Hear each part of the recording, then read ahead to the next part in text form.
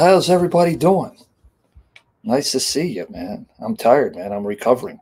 What's up, Full Armor? What's up, baby?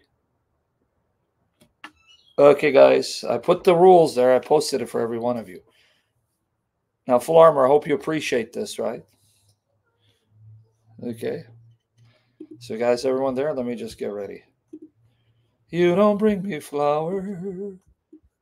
You don't sing me love song. Pray the Lord blesses the internet connection, the audiovisual qualities, they're optimal. What's up? Sprada's believer here? He's always protesting. How's everybody doing? Yeah. You don't bring me flower. You don't sing me love song. By the way, just to let you know the rules here, right? Respect the rules, so I respect you, so I don't cuss you out. Let's try it again. You know the rules, right? Number one, there is no pontificating. What's up, Thomas? What's up, baby? No pontificating. Number two, there is no condemning us, thinking you're better than us, you're more spiritual than us, and that you're holier than us, because we don't care for your opinion. We think you're trash, you're scum, you're filth. Number three, you're not going to help me by posting verses. And number four, you're not going to ask irrelevant questions. This is a class. We want the Holy Spirit to be the teacher. And may you use my mouthpiece and grant me perfect recall of every jot, tittle, pour scripture, destroy all errors and sin, and help us to hate all errors and sin, and love truth and obey truth for the glory of the Father, Son, and Spirit. Yes, so there you go. All right? What's on my forehead is the mark.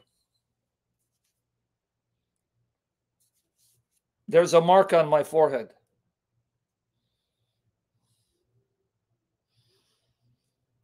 Okay? Just by the way, as proof. Okay, here, let me show you. This tells you, glory to the Father, glory to the Son, Lord Jesus Christ, glory to the Holy Spirit. I still wear large. I wear large. My t-shirts are large. I still fit in large. Now I need you to pray for me. Ask the Lord in his mercy to give me miraculous, supernatural, strict discipline, spiritually, physically, to stay tight, eating healthier, exercising, and getting holier, so I never outgrow large, and large will be loose on me. But these 2 days, I'm recovering from a food coma because I had the greatest pizza in the world with Kit Kats and you name it. So I'm getting back slowly. Ask God in his mercy to give me discipline. Start doing my intense cardio, hiking, walking, and eating tight. But this is it, large. So you guys don't know, lie, large. And they still loose on me. Thank you, Father. Thank you, Lord Jesus. Thank you, Holy Spirit. Pray my head shrinks. It looks as lean as it did before. But now, if you're wondering what this is, it's the mark. Yeah, thank you, Mr. Anna. I don't know what Chinese large means.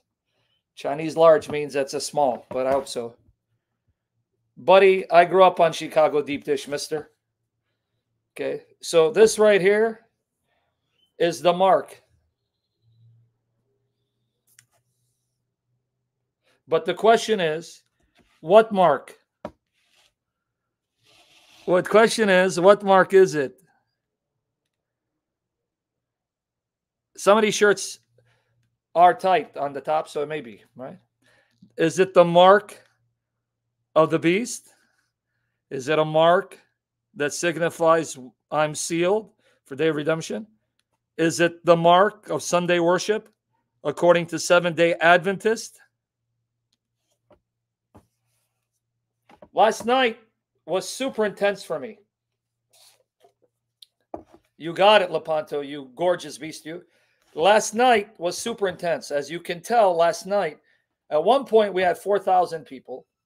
And you can see I was very angry and animated. Why? Because it wasn't easy to see this man who's not a fighter, who hasn't been in street fights, who hasn't done martial arts, from my knowledge, get attacked this way. Those of you who've been in street fights, those of you who have done martial arts, have been around martial arts, would know how to respond to someone attacking you with a knife. Because the way the man attacked, he was a young punk who didn't know how to use a knife. Glory to the Father, Son, and Holy Spirit. But you guys who've been in the streets and fought in the streets or in martial arts gyms, you know the reaction of someone who's got some street savvy.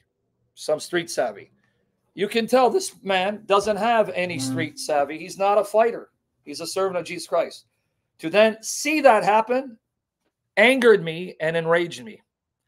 I got to close the window. Hold on. Let me see something. See that? Look at it. Hey, Snoopy, hang on. Pray. So I was very agitated and angry, and it didn't help. It didn't help the situation when you had people trying to use this as an opportunity to bash him because supposedly he's an Nestorian and he's a heretic. This is why I was animated. Look at that, man. Right? So this is why I was very animated. And I treated people the way I did. But I hope those of you who watched it, you learned on a very high, in-depth level by the mercy and power of the Holy Spirit that Jesus was not a pacifist. Jesus was not a wimp. Jesus was not a hippie. Jesus was a stern warrior, that our Lord himself used physical force and exertion and was not politically correct and would insult, ridicule people, and he actually used physical force against people. And you learn from Scripture that the Lord has authorized us from the Scriptures to bear arms and defend ourselves. Stay away from pacifists. Stay away from Bible butchers who think they know the Bible, think they know Scripture, and think that the Christian faith teaches to be a pacifist. It is a lie from the pit of hell. Now, someone asked me another question. Well, what about the church for the first 300 years and the way they responded until Augustine? See, it again tells me people don't think with any great depth. Let me ask you guys a question as we're about to begin. How you doing, Crystals? Let me ask you a question as we're about to begin. I want to see if this will help me with my eyebrows. Okay.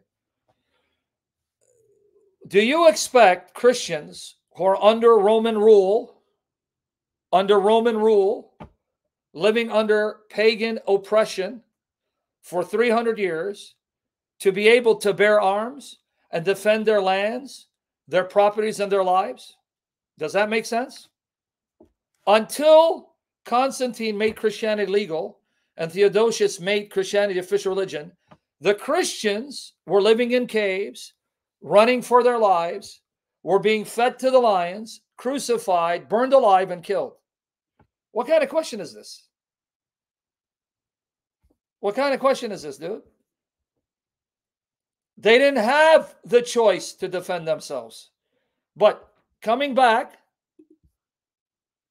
amen, brother. God bless you. Amen. The cross of Jesus. Now, coming back to the point, do you know, can I share with you a fact about the early Christians? You can confirm it right now. I need you to listen. You know the rules. Help me to help you. Please respect the rules so I can respect you. Here's what I want you to do right now. No, nothing came out yet. Hold on. Let me see. What about my nose? Here's what I want you to do right now. Okay? Here's what I want you to do. I want you to go to Sheikh Google, the greatest scholar the world has ever known. Hold on, let's see. Oh, another way. Okay. Sheikh Google, the greatest scholar the world has ever known. Do me a favor right now. Okay, guys? I want you to go to Sheikh Google. I want you to, Orthodox, what's up, brother? I missed you last night. I want you to do me a favor. By the way, Orthodox, see, that tells you my shirts are still large. May I stay large and never grow large, and it's loose on me in Jesus' name. Okay. Please do me a favor. I want you to go to Sheikh Google right now. Type in 318 bishops at Nicaea and type in 302 bishops. Did you know that the 318 bishops that showed up for Nicaea, 302 of them had physical injuries, had physical scars. Some had eyes plucked out because during the Arian controversy, the Christian bishops and priests and Christians were coming to physical blows and beating each other up and maiming each other in the streets? Did you know that? Can you guys confirm that? If Jerby's here, someone, do check Google. 302 out of the 318 bishops all had physical injuries because they came to blows, physically beating and maiming one another over the deity of Christ. Okay? Check it out.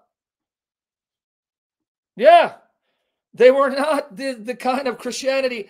Jesus loves you, brother. Jesus loves you.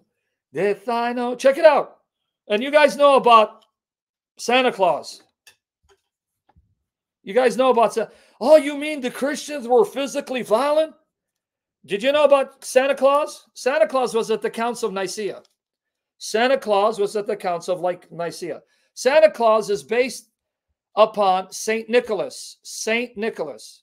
Saint Nicholas was a Trinitarian, and he was there at the council, and tradition says that he jacked Arius.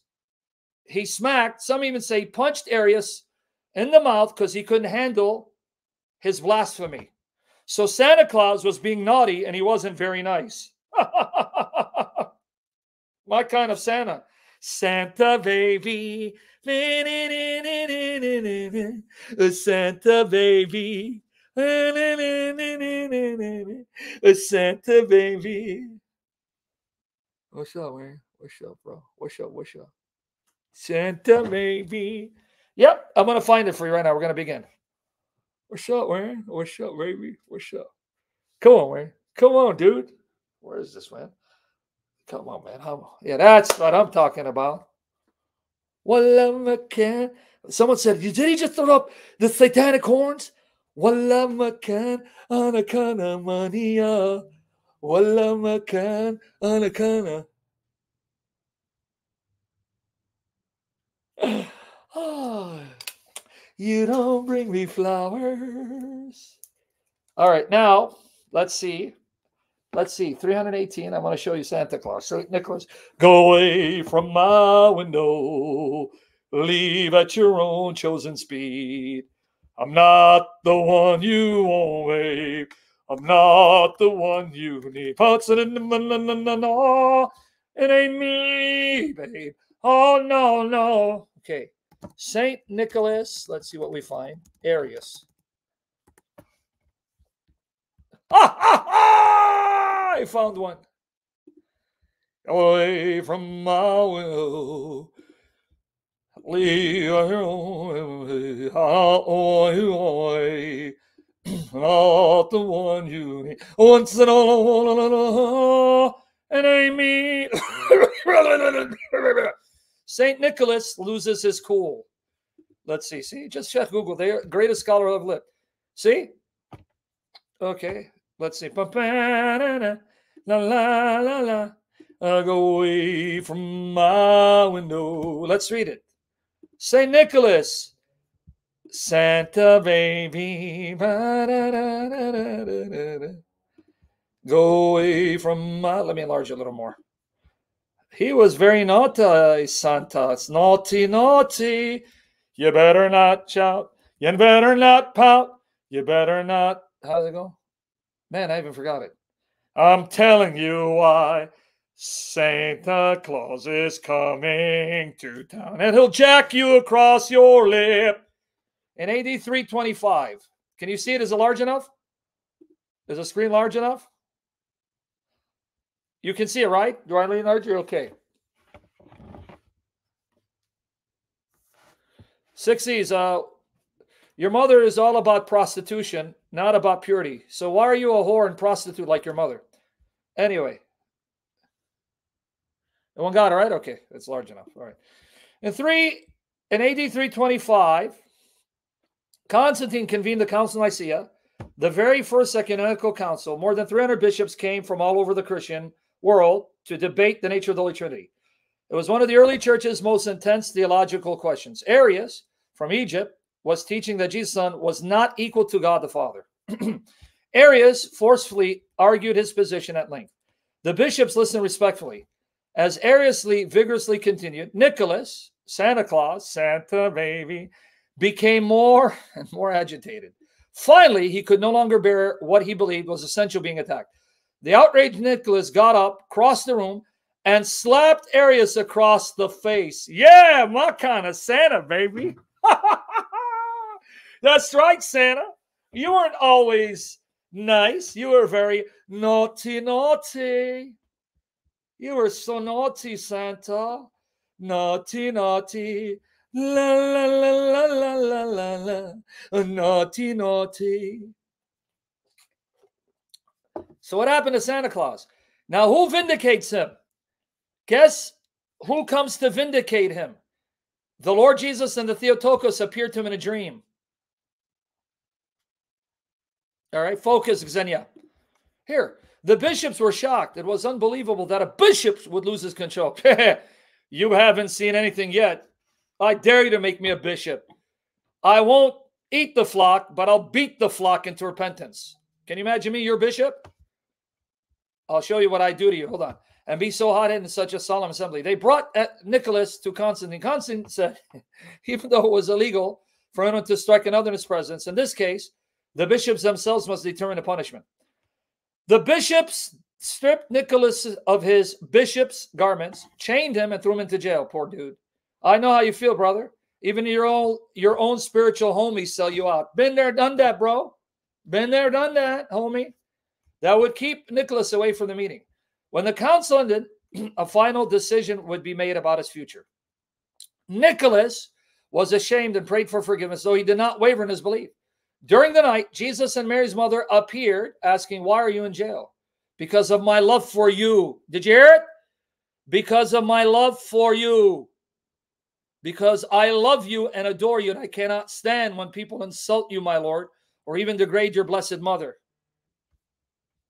So Jesus then gave the book of the Gospels to Nicholas. Mary gave him an homophorian liturgical vestment marked with crosses worn over the neck and shoulders by bishops in the Eastern Church, also known as pallium. So Nicholas would again be dressed as a bishop. So the Lord restored him. You compromised bishops. Now at peace, Nicholas studied the scriptures for the rest of the night. When the jailer came in the morning, he found the chains loose on the floor, and Nicholas, dressed in bishop's robes, quietly reading the scriptures. When Constantine was told of this, the emperor asked that Nicholas be freed. Nicholas was then fully reinstated as the bishop of Myra. The Council of Nicaea agreed with Nicholas's views, deciding the question against Arius. The work of the council produced the Nicene Creed, which to this day many Christians repeat weekly when they stand to say what they believe. So here, other versions of the story have Jesus and Mary with Nicholas appearing in a dream to Constantine or even to all the bishops. I believe all of that happened. In the dream, they gave the book of the Gospels and an homophorian to Nicholas, convincing Constantine the bishops that Nicholas should be reinstated as Bishop of Myra. Nicholas is one of the attendees at the Council of Nicaea, as listed by Theodore the Lector. So Theodore the Lector, his list in Historia Tripartita, dated around AD 515, is regarded as the most important authentic source for determining those present at the council. This legend is over 500 years. All right, you get it. So you got it?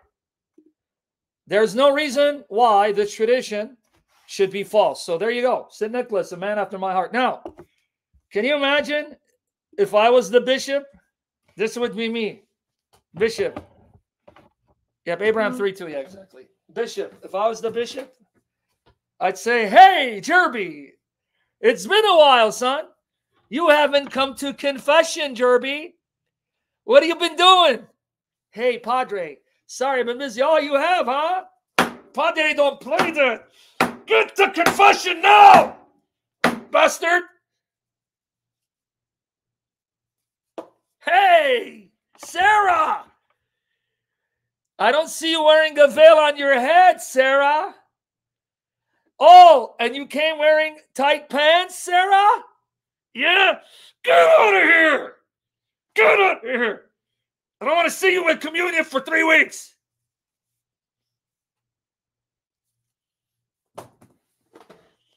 That's right. This kind of man I'd be.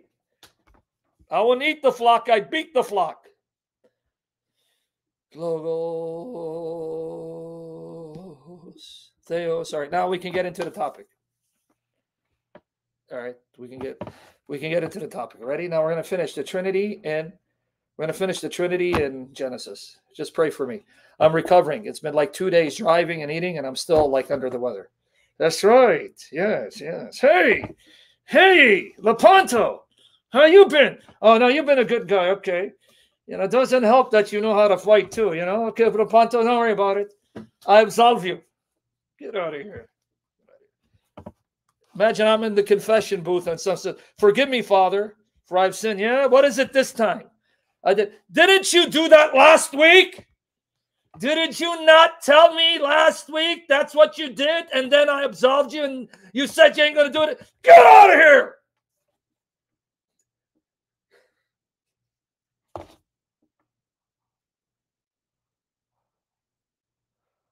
Right? One more time. One more time for the peoples. Get out of here, man. Get out of here. Okay? Get out of here. We're about to pray. We're going to pray. We're going to begin. Okay? Get out of here. Yeah, get out of here. All right. Call me on Samuel again. Watch how I'm going to beat the snot out of you. All right. Peanuts, man. Peanuts. Here it is, proof that I still fit in large. Thank you, Lord. Man, I never outgrow large. Here it is, you haters. Here it is, okay? Let's begin. Let's begin the Lord's Prayer. We got a lot to unpack. Hopefully I can do it. Yeah, it says kafur, Masihi.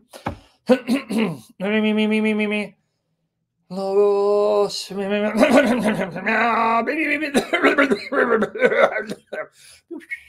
Logos. Large and in charge. That's right. That's right. Name of the Father, and of the Son, of the Holy Spirit. I believe in God, the Father Almighty, creator of heaven and earth, and in Jesus Christ, his only begotten Son, our Lord, who was conceived by the Holy Spirit, born of the Virgin Mary, suffered under Pontius Pilate, was crucified, died and was buried, descended to hell. On the third day he rose again. He ascended to heaven and sits at the right hand of God, the Father Almighty. From thence he shall come to judge the living and the dead. I believe in the Holy Spirit, the Holy Catholic Church, the communion of saints, the forgiveness of sins, the resurrection of body, life everlasting. Amen. We ask, Holy Spirit, you give us perfect faith in the creeds, because these are facts of history that have happened and shall happen, and destroy our fears, doubts, unbelief. And give us the greatest gifts in your sight: perfect faith in our God, hope in our God, perfect love for our God, and love one another by our deeds. Our Father, who art in heaven, hallowed be thy name. Thy kingdom come, thy will be done on earth as it is in heaven. Give us this day our daily bread, and forgive us our trespasses as we forgive those who trespass against us. And lead us not into temptation, but deliver us from evil. For thine is the kingdom, and the power, and the glory, both now and forever, unto ages of ages. In the name of the Father, and of the Son, of the Holy Spirit. In Jesus' name we pray. Glory to the Father, glory to the Son, glory to the Holy Spirit, in Jesus' almighty name. Glory to the Father, glory to the Son, glory to the Holy Spirit, the one true God. His will be done. Glory to you, O Lord, glory to you, Father, Son, Holy Spirit. Glory to you, O Lord, glory to you, Father, Son, Holy Spirit. Glory to you, O Lord, glory to you, Father, Son, Holy Spirit, in Jesus' name. Now, I have to also begin finishing my series on the Lord's Prayer. I believe the Lord reminded me yesterday. I heard a sermon by a Protestant on the Lord's Prayer, and it put a fire in my heart to finish what I started. Pray in the name of our Lord that by this upcoming week, I'll finish my response to Jamila White on atonement. I begin a series, Destroying Daniel Pikachu, and then go back and revisit the Lord's Prayer, trusting the Spirit to give us illumination, wisdom, to plunge the depth of Scripture, feast on the meat of Scripture, to be blown away how miraculous, how supernatural the Bible is. It is miraculous. It's historically accurate. And the wisdom there is wisdom that's not from this world. It is wisdom that can only come from God, because it is the voice of God. And may the Spirit enable us to plunge that wisdom, then live it out and obey it and love that wisdom to be doers of the word. So I want to start doing all these series and finish them, but you see things come up. I thought I was already going to be done with Jamila White, and I thought also I would be starting my response to Jamila White. Now, guys, I want you to do me a favor. I'm being patient and I'm waiting. We're going to now begin. We ask the Holy Spirit to give me perfect recall of every jot, tittle, portion of Scripture. Save me from error and stammering and my lisp. Help me to exegete Scriptures perfectly. Illuminate us to stay focused and then live out the Scriptures with perfect obedience and obey the Scriptures as proof of our love for our God, the Father, the Son, Lord Jesus Christ, and the Holy Spirit. In Jesus' name, destroy distractions of Satan, crucify our flesh, to die to our flesh and walk in your life, Holy Spirit, and rebuke the enemy, Lord, Father, Spirit. But here's what I want you to do for me in the meantime. There was a fly here. I got to find this thing. Whenever you need the spray to kill a fly, you can't find it. But here's what I need you to do for me in the meantime. I'm waiting patiently to see. I'm waiting patiently. Will that slob, Jamila Muhammad White, may the Lord help me not to be the thing I hate, destroy the beams in our eyes, hypocrisy from us, and may the Lord not hand me over to be the thing I hate in Jesus' name. May have mercy on us. Will Jamila Muhammad White, that slob, or Antonia Dodgers, that fat, oversized cow, may the Lord help me not to be the thing I hate and save me from the judgment that falls these false teachers. Will they mention Marmari? Can you do me a favor? Check their Twitter account. Check their YouTube channel. See if they say a word. I want to see what kind of lowlives these Calvinists are, these satanic dogs of Calvin, these tools of Satan, these Bible butchers. May the Lord rebuke them and chasten them and empower us and seal us to destroy Calvinism for the glory of Christ and not to be like that. Will they say a word? Will they mention at least that this Christian man who's done more for the glory of Christ than they have was stabbed? I say that because when Hatun Tash got stabbed, James White did not do a dividing line. James White simply reposted someone's Twitter on it and didn't say a word because he's a lowlife. He's a lowlife. So do me a favor. Check and see if they say. I'll give them about a week. But you're going to see what kind of nasty, vile lowlives they are. They're worse than Mohammedans. In fact, that fat cow, Antonia, was with Matt Slick saying that a Muslim came up to him saying, "It's okay, brother." He goes, "Because of my beard, the Muslim thought I was a Muslim." No, actually, I was a sign. Your God is no different than a Muslim God because you don't have the true God. The God of Scripture is not the God of Calvinism. You're a filthy bastard seed of Luther and Calvin, and your God is not the God of Scripture. That's why the Muslim thought you're a Muslim. All right? But anyway, I want you to do that for me so we can see. I want you to do that for me. Now, I need you to focus. You know the rules. Let's get into the topic. Let me show you the articles that we're going to be using for this session. So we're going to go into Genesis and the Trinity in Genesis as the Spirit enables me. Genesis and the Trinity in Genesis. Have you heard about the hoopla about O.J. Simpson having passed away a few days ago? Was he, what, 76 years old? And people have been talking about it. I wonder if he confessed, if he's the one who committed those murders, or did he keep that sin to his grave because he will face the Lord in the afterlife. But anyway, that's between him and his Lord. Okay, so now if you go here, and you see this handsome, oversized melon, you go to the description box right here. We're going to be using these articles right here. We're going to be using these articles right here in the description box. Go away from my window. Leave at your own chosen speed. So I'm going to show you the Trinity. Now, I'll be quoting Jewish sources, and I need you to listen to me. Make sure you represent what I say accurately, and you then pass it on accurately. I'm going to show you from Jewish sources, sources written by Jews who are not Christians, where they acknowledge the triunity of God, even though that's not their intention. No, this is not live. I recorded this 10 years ago, but because I'm a visionary and a prophet and I see the future, I was shown the comments 10 years ago to respond in advance. So, behold the sun. 10 years later, when you see this, know that we're not live. I'm simply answering what I saw in a vision of you asking if we're live.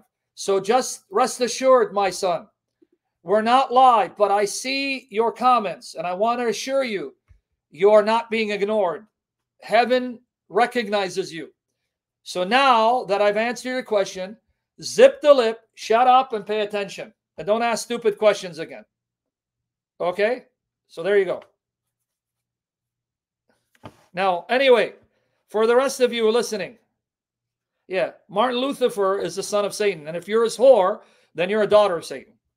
And Jean Lucifer Calvin is his twin brother because they are Satan's sons. All right, now, for the rest of you, help me to help you. Stay focused before I start insulting people. Okay. So what I want you to do is remember what I'm not saying.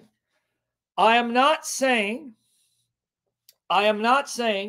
these Jews were consciously affirming the Trinity. Okay, listen to me. You got to learn. I am not saying these Jews were consciously affirming the Trinity. They are not Christians. They don't believe in Jesus. They don't accept the New Testament. What I'm saying is these Jews realized from their reading of the Old Testament, the Hebrew Scriptures, that God is depicted as being multi-personal. So they realize that the God of Israel is not a single person. The God of Israel is not a single person. They realized the God of Israel is multi-personal. So they were aware of the Word of God, distinct from God, who happens to be God. They're aware of the Holy Spirit, distinct from God, inseparable from God, and he can speak. They're aware that this angel is the second power in heaven. Now, though they were aware of these facts, they did not systematize what they could see from the Hebrew Scriptures, and they did not come up with a coherent doctrine to explain the facts of the Hebrew Bible. Are you listening? Do you understand what I'm saying and what I'm not saying? Help me to help you. Please stay focused. Don't chime in. Just answer me. This is a class. I want the Spirit to work through me, so answer me. You understand what I'm not saying, right?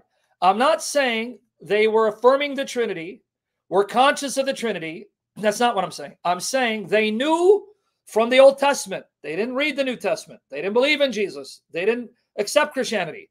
But they could see from the Old Testament more than one divine person. They knew Yahweh Most High, whom they called their Father, but then they could see that this angel is another divine power.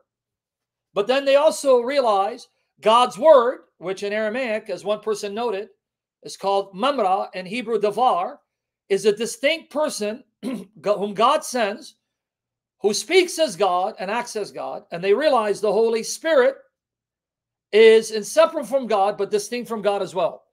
All of these facts they gathered from the Old Testament. They saw these facts in their Old Testament, but they did not systematize these facts and come up with a coherent doctrine. That was left up to the Church of Jesus Christ. Okay, you with me there? Understand what I'm saying, what I'm not saying? So when I show you what they say about Genesis chapter 1, Genesis chapter 2, Genesis chapter 3, or about Genesis as a whole or the Old Testament, you'll be shocked. You're going to think these are Christians writing these statements. Now, I've done many sessions on these topics over the previous years, and I have many articles, as you can see. Here's one.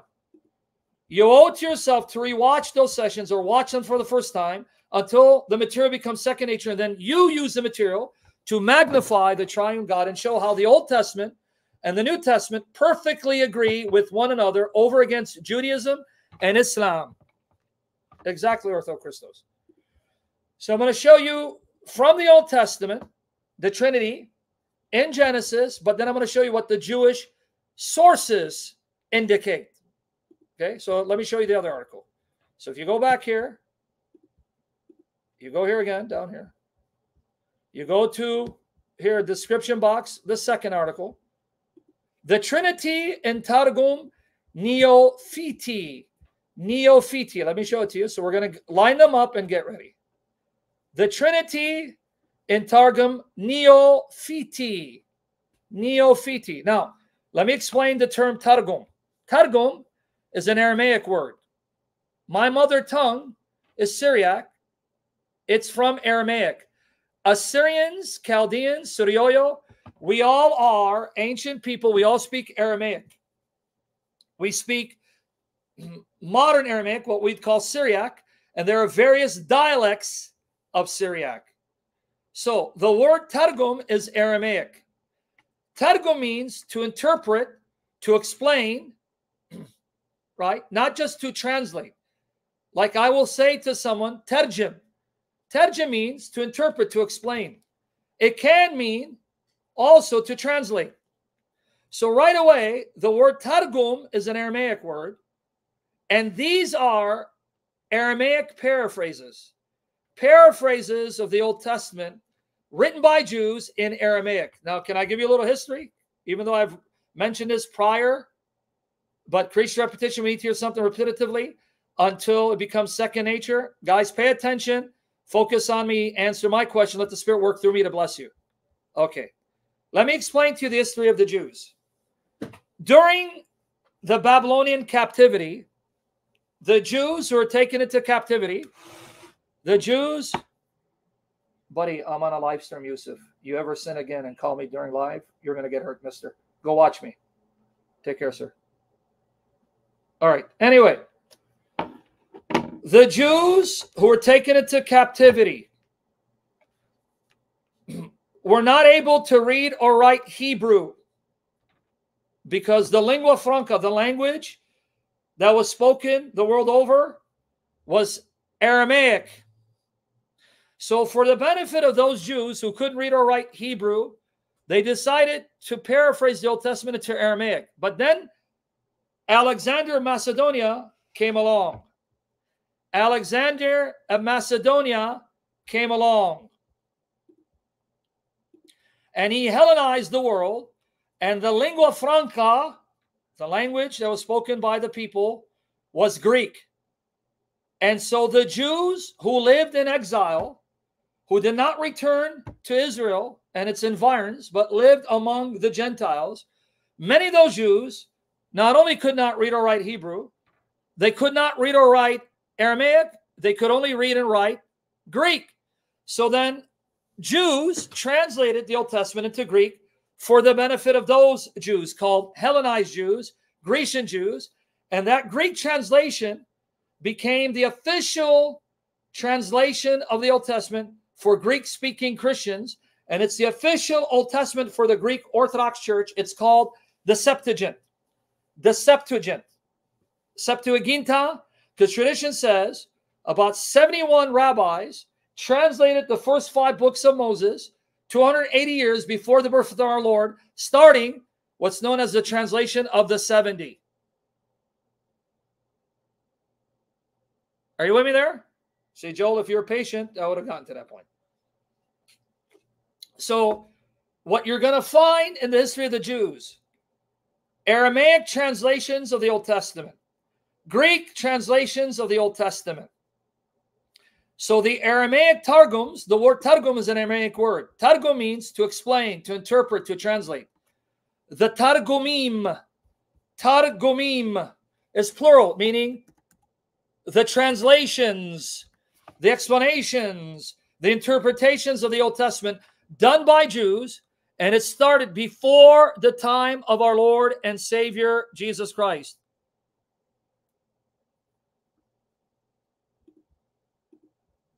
Hold on. 1 second.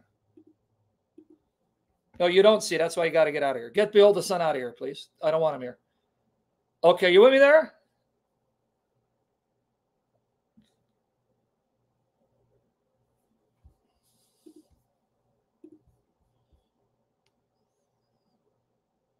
No, Sister Kay.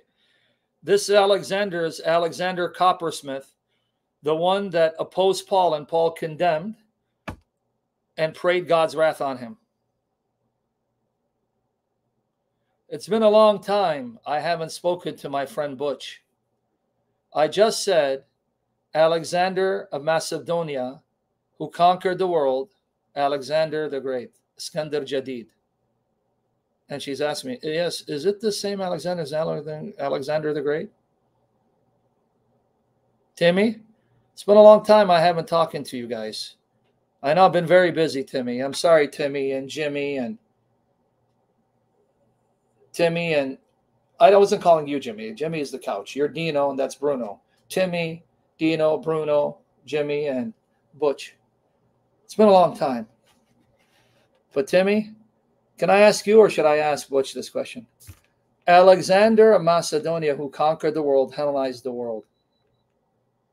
Who else could that be but Alexander the Great? But maybe it was Alexander Coppersmith.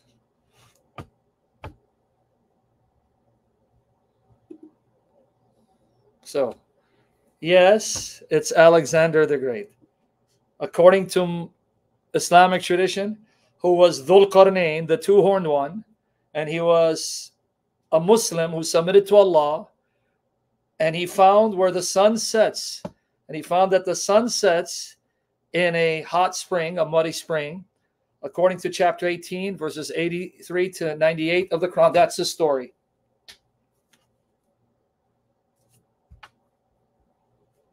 Okay, we got it now? Okay, one. It's okay? So we got it now, K-May? Yeah, yeah. He probably was Alexander Copperfield because, he's a magician, so he can go back in time. All right, now everyone got it? Okay, we got it now? Okay, did you understand why the Jews translated the Old Testament into Greek and Aramaic? Because the Jews who were scattered, called the diaspora Jews, could no longer read or write Hebrew, and someone could not read or write Aramaic. So those who could only read and write Greek, they produced a Greek translation of the Old Testament that was then adopted by the Christians. And when the Christians started using it, the Jews rejected it. Do you know that? Did you know the Jewish reaction to the use of the Septuagint? The word Septuagint comes from Latin. Septuaginta means 70. The tradition says 70 Jews translated the first 5 books of Moses into Greek about 280 years before the Lord. But because that Greek version became the possession of the Greek-speaking church, and the Greek-speaking church used it as their official Old Testament, the Jews rejected the Septuagint. And so in the second century,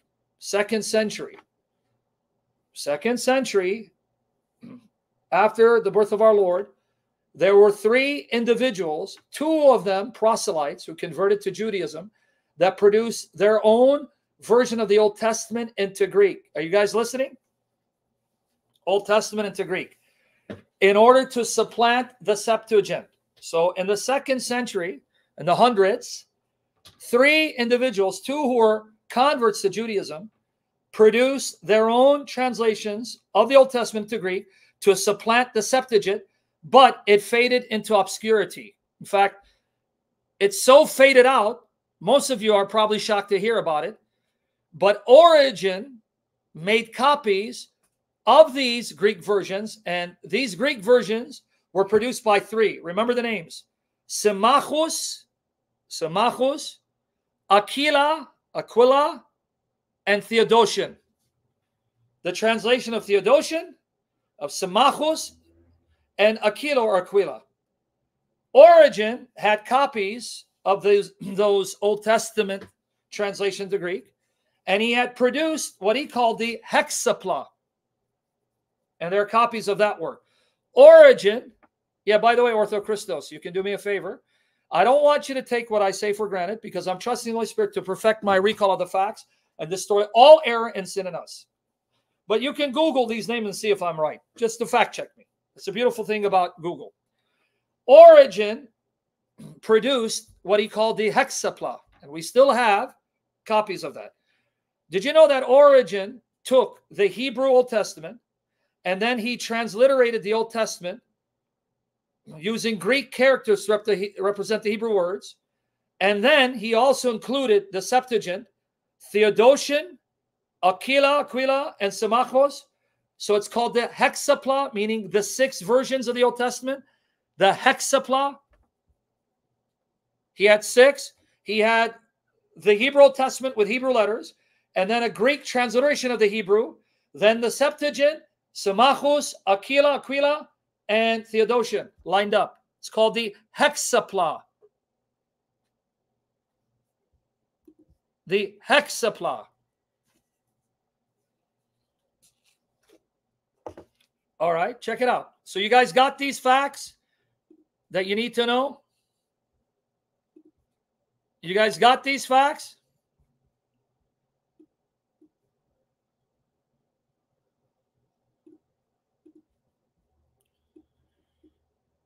Everyone got it now? All right. Yes, Justin Martyr was talking about the Jews rejecting the translation of the 70. I even quoted him for these other versions that were perversions, because he mentioned that these other Greek versions were mistranslating the Hebrew in defiance of the translation of the 70, because the Christians took the translation of the 70 as inspired and authoritative. Okay, we got it now? I can't go fast. I don't want to be too slow. I don't want to be too fast, and I don't want to be boring, but I want to be informative so you can learn by the power of the Holy Spirit the depth of your faith and the history. Okay, you caught it? So why did they make these translations? Because the Jews who were scattered could not read or write Hebrew. And then some of them could not read or write Aramaic. So for the benefit of the Jews who could only read and write Greek, they produce a Greek translation. For the benefit of those Jews who could read and write Aramaic, they produce an Aramaic translation. The Aramaic translation are called Targumim. Now, those of you who speak Syriac, you Chaldeans and Suryoyo, Terjim, what does that mean? Tergum, Terjim. When you say to someone, Terjim, Tergum, you're saying, translate, explain. That's why they're called the Aramaic Targums, Targumim. You with me there? Take care. You understand now where that word is, why it's called Targum, and it's in Aramaic. By the way, to just show you the power and influence of the Aramaic language, the Jews also codified the rabbinic tradition and what's known as the Jerusalem Talmud and the Babylonian Talmud. Google this. Jerusalem Talmud. That was produced in the 400s AD, 5th century. It's in Aramaic. The Babylonian Talmud. That was produced in the 500s AD, 6th century, and it's in Aramaic. Notice it's Aramaic. Get rid of all these trolls who are commenting. All right? It's in Aramaic. Everyone with me so far? I'm giving you the history. So with the Aramaic Targums, you're not simply getting a translation.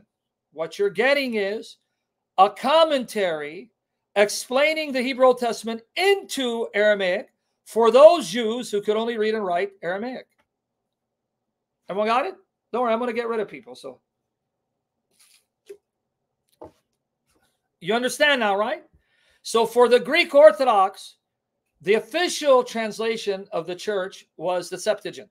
That was the first production of the Old Testament in Greek. But because the Jews saw that the Christians were using that version, they discarded and discredited that version and came up with competing translations in the 2nd century, and from AD 1 to AD 99.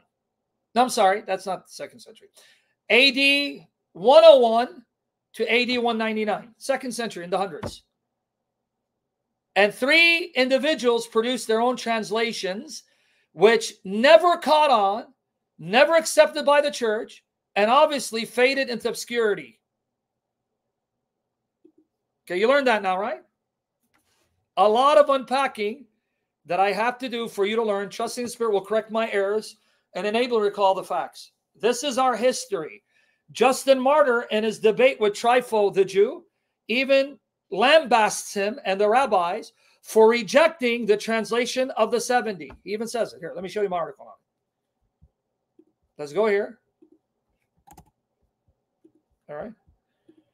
Justin Martyr, he mentions it, how they tampered with the scriptures and came up with their own translations of the Greek because they wanted to supplant the translation. And here it is, Justin Martyr on the Jewish corruption of the scriptures.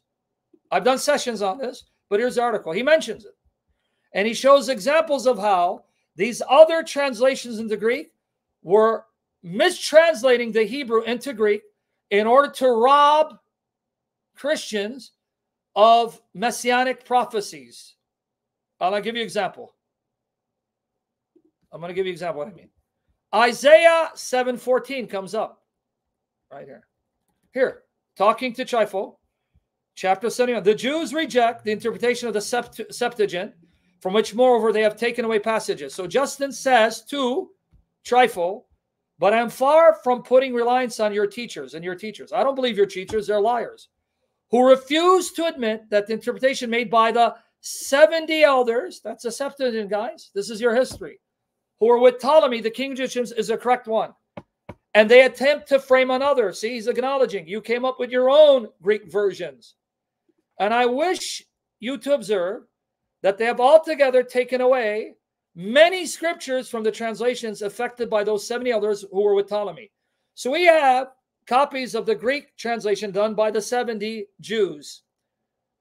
And you have these versions in Greek to supplant this translation.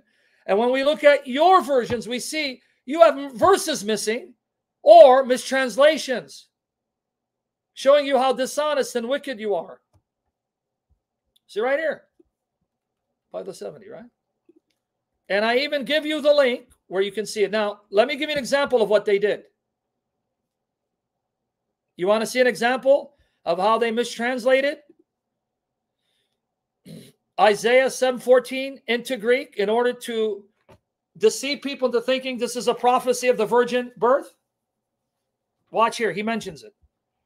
If you read the Greek of Isaiah 7:14, it says, Parthenos, Parthenos, a virgin will conceive. Parthenos. Parthenos. In the Greek translations done in the 2nd century, they translated the word ha'alma as nianis. Nianis, a young woman. So he mentions it right here. Here, watch here. For you assent to those which I have brought before your attention, except that you contradict the statement, behold, the virgin, Greek, Parthenos, shall conceive. And you say it ought to read, behold, the young woman. And in the Greek word, woman is nianis. Nianis. But the translation of the 70 said Parthenos, a virgin will conceive. They went ahead and changed it to young woman.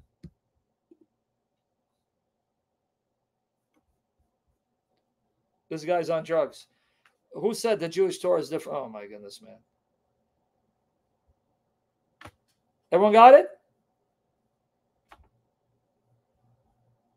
Do you understand what they did?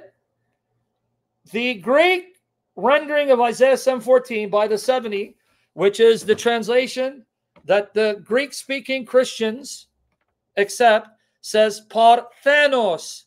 Parthenos, that means virgin. But when these other translations were produced in the 2nd century, they translated the Hebrew as nianis. Nianis means young woman, not virgin.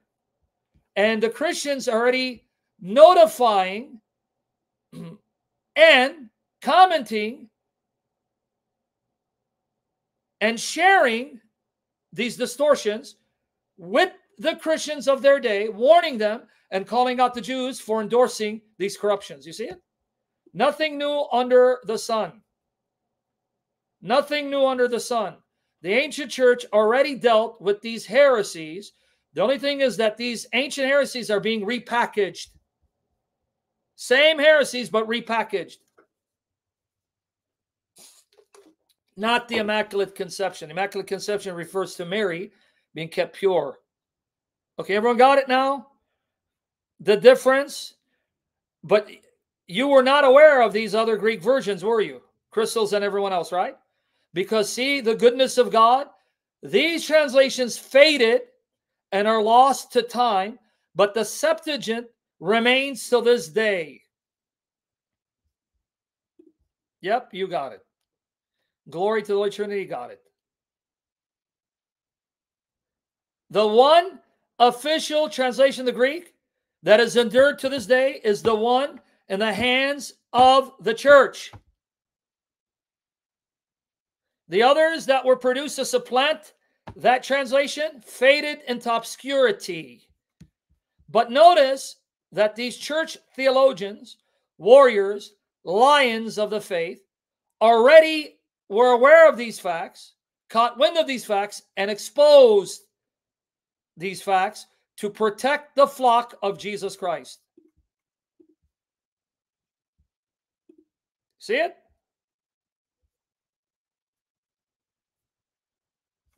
Yeah, man. Excellent. Yep, you got it. Protestants have that same spirit. Here it is. One more time, if you think I'm lying, I'm going to click here. You can read this online. This is Justin Martyr's debate with Trypho and his Jewish friends. And it's all online for free in English. There it is. Boom. Just go to the article. Let me get it to you. And he says it. Let me read this. Then we go into the... Yeah, Justin, I know. It's very easy, right? That's why you're going to get the lot here, because you stupid, dumb bastard. Don't tell me how to run my channel. You dumb bastard. The reason why I have the chat, so I can engage people and ask questions to see if they're getting it. You stupid spiritual bastard. You filthy dog. Now you're muzzled. That's why I don't close it, so I can engage people. That's why it's a class, so I can be used by the Spirit to engage people. You dumb bastard. You think you're smart. You're lucky I don't spit on you, because my spit is better than you. All right, anyway. So you got it here, right? It's all there. How does he begin here? Look how he begins.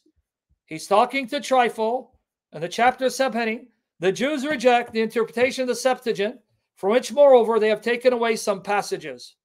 So he says to Trypho, but I am far from putting reliance in your teachers, who refuse to admit that the interpretation made by the 70 elders who were with Ptolemy, the king of Egyptians, this is about 280 years before the birth of our Lord, is a correct one, and they attempt to frame another. Capiche? We got it? We got it?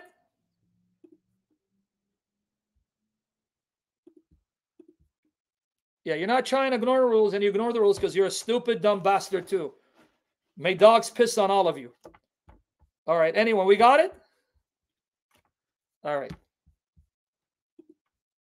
So there you go. People don't respect the rules, and they wonder why I cuss them out and their ancestors. I'll start every session, respect the rules. I'm going to cuss you out because you're bastards, sons of whores. And then you wonder why I do that. All right, everyone got it, right? Okay. So there's the article. So with that as a background, this is to show you these are translations done by Jews for the benefit of Jews.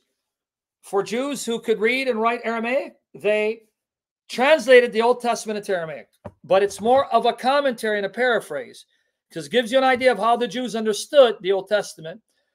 Similarly, when they translated into Greek, they at times gave you a paraphrase or an explanation, not a literal translation. Keep that in mind, right?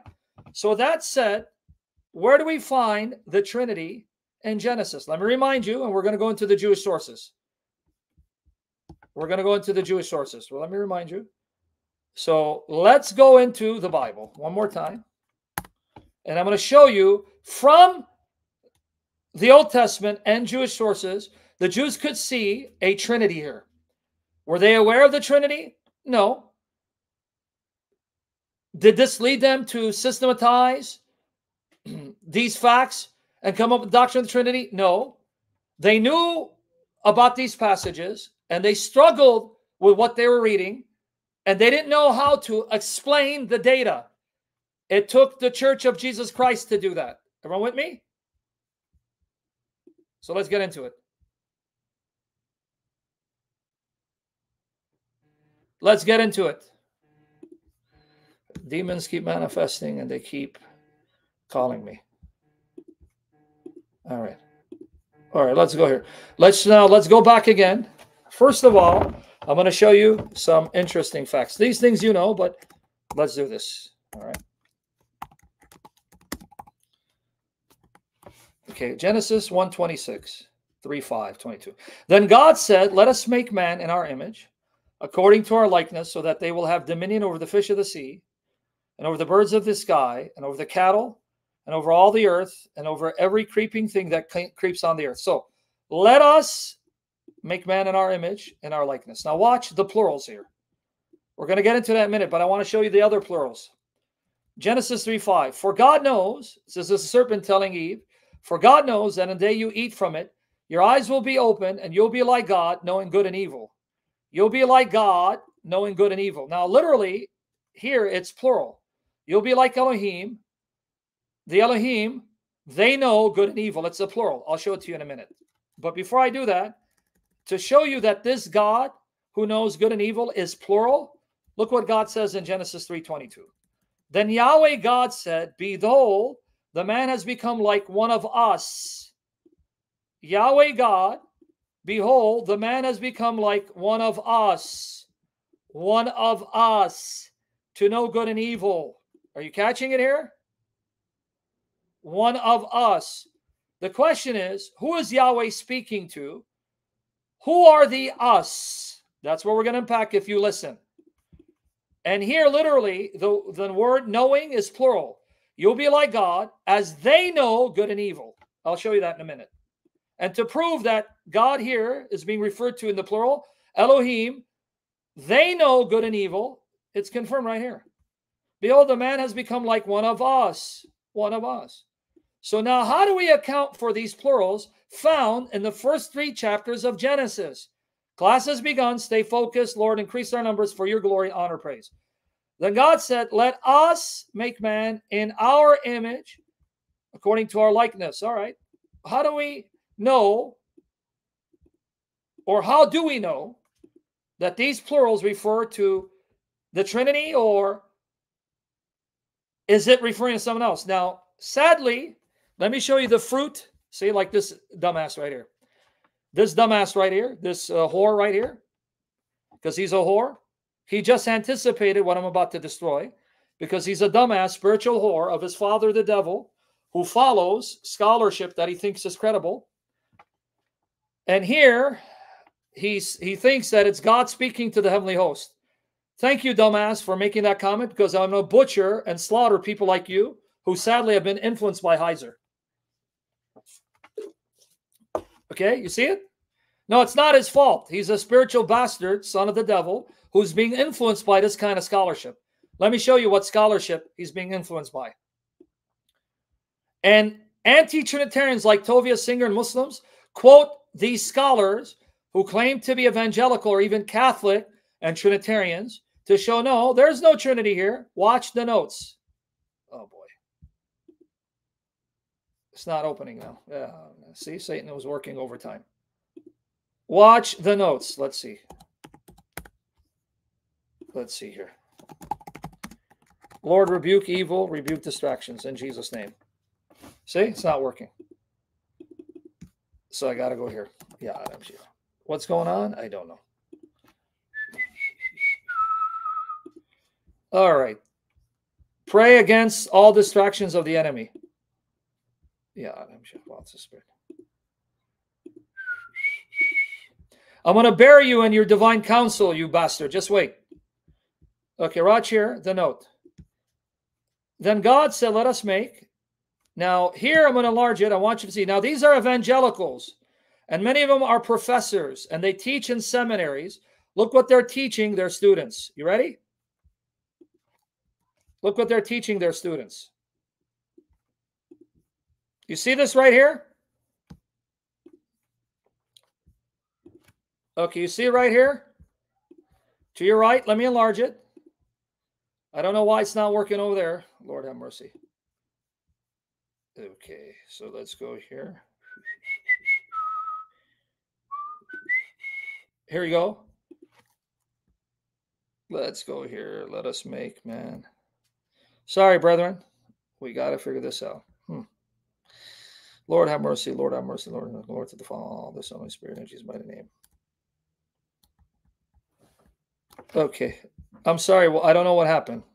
See, all these distractions of Satan. Glory to the Father, the Son, Holy Spirit. All right, let's try this again. Why is it going to 47?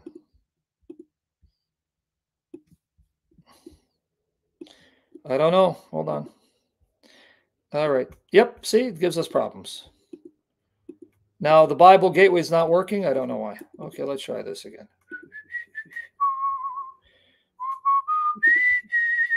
Let's see here. Got in a trap and I can't walk out. La, la, la, la. Satan always kinds to distract. Father, rebuke Satan. Lord Jesus, rebuke Satan. Holy Spirit, rebuke Satan in Jesus' name. All right, now it's working here. All right, so we go here. Finally. All right. Now it open up here. I don't know why it didn't open up there. Okay. Footnotes. So now let's see how they render it. Okay, here you go. Ready? Finally, I got it to open. Everyone with me? Everyone with me? You're listening? Now remember, these are evangelical Trinitarians who believe in the Trinity, right? Look at their notes, which is why Timon, that dumb bastard, thinks that it's a divine counsel. Watch her. The plural form of the verb has been the subject of much discussion through the years, and not surprisingly, several suggestions have been put forward. Many Christian theologians interpret it as an early hint of plurality within the Godhead. But this view imposes later Trinitarian concepts on the ancient text. You see what they just did? See what they did? With friends like these, do you need enemies? When you have so-called evangelical scholars who think they are doing the church a service and honoring Christ by making such comments, why would you need Muslims and Jews to bash the faith? They're doing a good job of destroying your case from the Trinity, and I'm going to show you the contrast with the early church. I'm going to show you how the early church interpreted Genesis 1. I have an article on this. But this view imposes later Trinitarian concepts in text. Some have suggested the plural verb indicates majesty, but the plural majesty is not used with verbs, so that goes out the window. It's not plural majesty. You don't use majestic form of speaking of the deity with verbs. So then what's the answer? C. Westerman argues for a plural of deliberation here, but his proposed examples of this use do not actually support his theory. So that goes out the window. In 2 Samuel 24:14, David uses the plural as representative of all Israel. And Isaiah 6:8, the Lord speaks on behalf of his heavenly court. You see, this is where that dumb bastard got the divine counsel. Because God is talking to the angels, his heavenly host. In its ancient Israelite context, the plural is most naturally understood as referring to God and his heavenly court. You see what I just did? How can it most naturally refer to God and his heavenly court when no angel was involved in creating anything in creation, let alone man? And by angel, I mean a created angel. See what they did? See that? The most well-known members of this court are God's messenger angels. In Genesis 5, the serpent may refer to this group as God's divine beings. See the note on the word evil. If this is the case, God invites the heavenly court to participate at the creation of humankind, even though none of them created anything. Perhaps in the role of offering praise. You see? With scum like this, you don't need enemies. But he himself is the one who does the actual creative work. You see? They see the contradiction. You see? So they're admitting God himself does the creating, but he's talking to the angels who do nothing to create, but only observe. So how's he telling them, let us make man in our image? Of course, this view does assume that the members of the heavenly court possess the divine image in some way. Since the image is closely associated with rulership, perhaps they share the divine image in that they, together with God, and under his royal authority, are the executive authority over the world. See that? Okay, now how do they interpret Genesis 3:22 and 3:5 here? For God knows that when you eat from it, your eyes will open and you will be like God, knowing good and evil. Now watch their note. Like divine beings who know. So they're saying the word Elohim can be plural, like gods. You'll be like gods, the divine beings, right? It is unclear how the plural participle translated knowing. So the word knowing is plural. Those who are knowing, the knowing ones. So they're admitting in Hebrew, right? Yadi is plural. So that it's saying this God, they are the ones knowing. Plural. But since they don't want to use this as an argument for the Trinity, I'll say, well, then it may mean the gods, the ones who are knowing good and evil. So it's referring to God and the heavenly council. See what they're doing?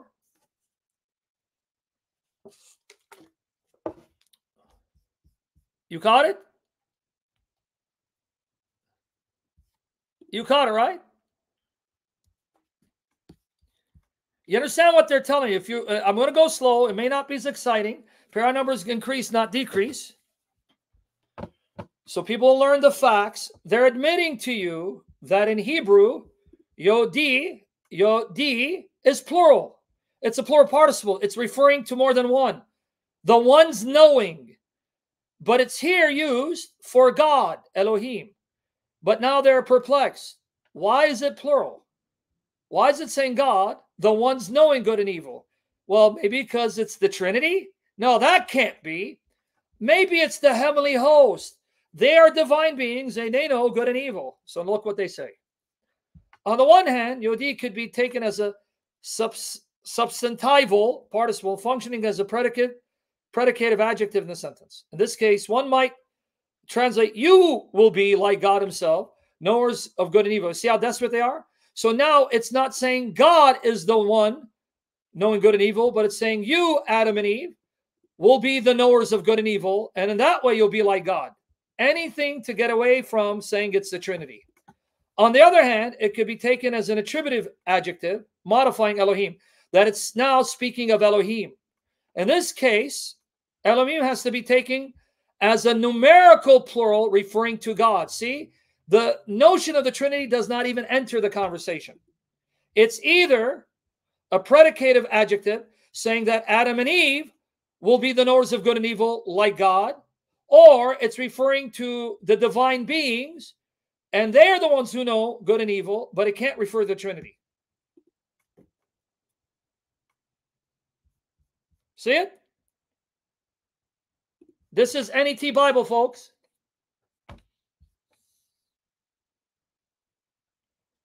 See it? The love of academia. These scholars want the praise of the world and academia and liberal critical scholarship that will laugh at you if you think that the Old and New Testaments are inspired by the same God and have the same theology, and that God is the Trinity. They laugh at you. So they want the respect of the world. They want the love of academia. They want the love of scholars who think you're a joke for believing that Christ died and rose again, or that God inspired books and these books are historically accurate. So they want to sound intelligent to them. You see? They betrayed the church. That's what they've done. They betrayed the church. They want the love of the world. I would say to the world, stick it where the sun don't shine. And I'm running out of toilet paper, so give me your PhDs because I can use it for toilet paper. This is what I think of your scholarship. Okay, watch. Then I'm going to show you the church fathers and writers. In this case, Elohim has to be taken as a numerical plural. That means it's got to be God's if the word for knowing is plural, right? Because look what they say. Because if the one true God were the intended referent, a singular form of the participle would appear as a modifier. See it? Following this line of interpretation, one could translate, you'll be like divine beings who know good and evil. The following context may support this translation. For in 3:22, God says to an unidentified group, Look, the man has become like one of us, knowing good and evil. It is possible that God, like that dumb bastard Timon said, is addressing this heavenly court. You see? Exactly, Mello. Michael Heiser is a brother in the Lord who's wrestling with the Lord, but here he was wrong and influenced by liberal critical scholarship. And people who cannot think critically but are stupid and parrot what other scholars say will then parrot these arguments without thinking deeply and critically to show why it's wrong. And why should I take the view of Heiser over against Justin Martyr, Irenaeus, Tertullian, these ancient writers, theologians, and martyrs who were taught by the bishops, who were taught by the apostles? Now I'm going to show you. The early church was consistent. These all refer to the Trinity. Show you. You'll see. I have an article on this. So, members of which can be called God. So God is the heavenly court, and they can be called God or divine heavenly beings from the ancient Israelite perspective. We know some of these beings are messengers or angels. So then it goes on to this long rant. An examination of parallel construction shows that a predicative understanding, you will be knowers of good and evil like God, is possible. Yeah, it can mean that. Where Harry's predicative, complementing the verb to be. Other evidence suggests that the participle is attributed. So they're admitting the evidence is overwhelming that it's saying God knows good and evil. But since the word know is plural, it can't mean the one God. It has to mean the heavenly council. Instead of seeing this as a proof of the Trinity. And all of these texts where a comparative clause and accompanying adjective participle follow a copulative, to be, verb, the adjective participle is attributive. It's saying something, right? It's attributing something to that noun mentioned, which would be God in Genesis 3:5. After the noun, the comparative clause. The translation of God, though, is supported by how Elohim is used in the surrounding context. So they're admitting to you the word Elohim used in Genesis 1 and 3 refers to the one God, not to the gods, is used in the surrounding context, but always refers to the true God, and many translations take it this way. NIV, TNIV, RSV, NRSV, excuse me, ESV, HCSB, NLT, NASB, REB, NKJV. In this interpretation, the plural participle refers to Adam and Eve. You caught it? See what they did? Look what it says here. Oh boy. The man has become like one of us. See note 126.35, meaning like one of us, the divine council, like that dumb bastard Timon repeated. All right. Now let's see the church fathers, shall we? Now look at the difference. Go to my article. You put in Genesis pronouns, early church. Okay, let's see if we can find it. The early church's interpretation of the Hebrew Bible's use of plural pronouns for God. Here you go. Bam. Now watch the difference between Michael Heiser, these evangelicals or Catholics. Tim, may the Shia free your whore mother. They have locked her up in Iran, doing muta with that whore, giving birth to bastard whores like you. Free Tim's mother, that Shia whore. Anyway, here it is. Come on, mods, be faster in blocking these dogs. Now, guys, Ortho Christos Lepanto, do you want to see the difference between the early church, those taught by the apostles and their successors, and modern scholarship that claim to be Trinitarian? Look how they interpret all of these. Watch. Genesis 11:7, come, let us go down. Or Isaiah 6:8, whom shall I send who will go for us? How do they interpret it? Let's begin. I'm not going to look at all of it, but there's plenty of citations. I'll give you Old and New Testaments to prove to you it's the Trinity here. Epistle of Barnabas. Who was God speaking to when he said, let us make man in our image? Epistle of Barnabas. Okay, so he talks about the Lord who endured to deliver up his flesh in corruption that we might sanctify through the remission of sins, which is effected by his blood of sprinkling. For it is written concerning him, who? The Lord who died for us. And what was written? To whom God said at the foundation of the world, let us make man after our image and after our likeness. Did you catch it? The epistle of Barnabas, written in the first century, a first century writing. And here you have the oldest extant surviving writing from the early church, showing you how they understood the plurals. It's the Father speaking to the Son. You see it? So who cares what Mike Heiser said? What makes him any more special? All right. Let's see. Does he say it again? Here you go. Chapter 6. Since therefore, having renewed us by the remission of our sins, he hath made us after another pattern.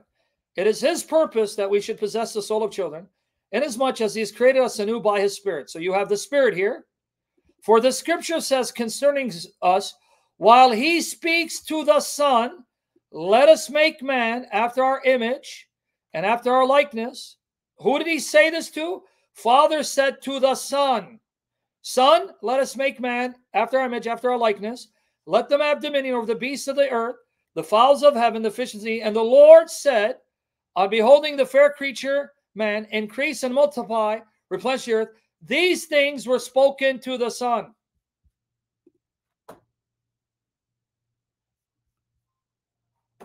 We got it? So you want me to follow Michael Heiser, Daniel Wallace, not Epistle Barnabas, Ignatius, Justin Martyr, Tertullian? Why? What makes them more special than these ancient writers? Here, Ignatius of Antioch. Epistle to the Antiochians. Now, some say it's spurious, but even if it's spurious, it's not a genuine letter of Ignatius. It's still an early letter around the 2nd century, and it still tells you how the Christians interpreted Genesis. Okay? For Moses, the faithful servant, when he said, the Lord your God is one Lord, and thus proclaimed that there is only one Lord, did yet immediately confess also our Lord, meaning Jesus, when he said, the Lord, that's our Lord Jesus, who's on earth, as Genesis 19:24, rained upon Sodom and Gomorrah fire and brimstone from the Lord. So notice the ancient Christians are quoting these very Old Testament passages that we quote today to prove the Trinity in the Old Testament, again showing you we didn't discover anything. They already knew it. It may be new to us, but it was old news for them. And where else do we find the Son being mentioned? And again, and God said, let us make man after our image. And so God made man. After the image of God made he him. And for the image of God made he man. And that the Son of God was made to be man. Moses says, a prophet shall the Lord raise up unto you of your brethren like me. You caught it?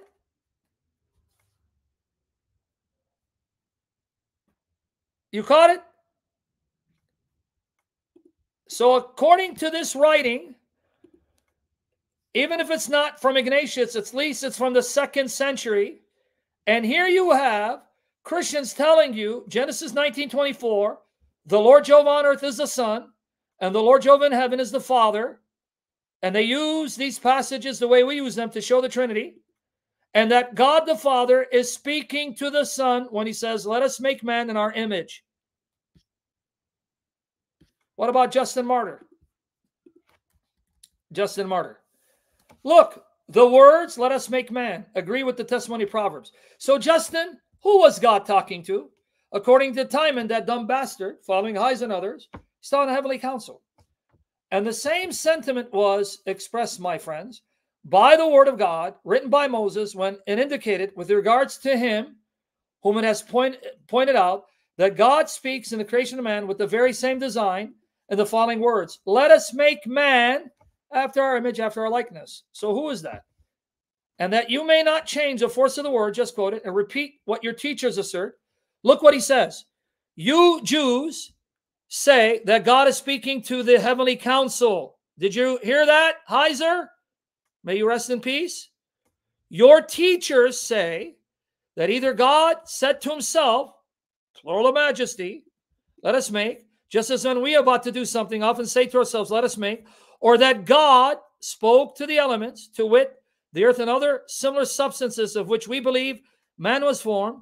Let us make, I shall quote again, the words narrated by Moses himself, from which we can indisputably learn that God conversed with someone who was numerically distinct from himself and also a rational being. These are the words. So who is God speaking to, Justin? And God said, behold, Adam has become as one of us. Oh, that's Genesis 3:22. Are you telling me, Justin, that's not the heavenly council? To know good and evil. And saying, therefore, as one of us, Moses has declared that there is a certain number of persons associated with one another, and that they are at least two. Well, who are they? Here you go, Heiser. For I would not say that the dogma of that heresy, which is said to be among you, meaning you Jews, is true, or that the teachers of it can prove that God spoke to angels. Wait, you're telling me the early Christians condemned the view championed by Michael Heiser and others that God was speaking to angels? It was already condemned by the early church because that was not an argument of Christians. It was the arguments of the enemies of the Trinity.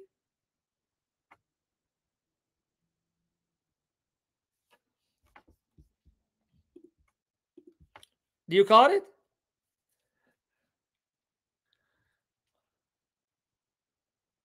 You see, if you don't know history, you're going to be duped and hoodwinked into following these views that the church already condemned and exposed and refuted.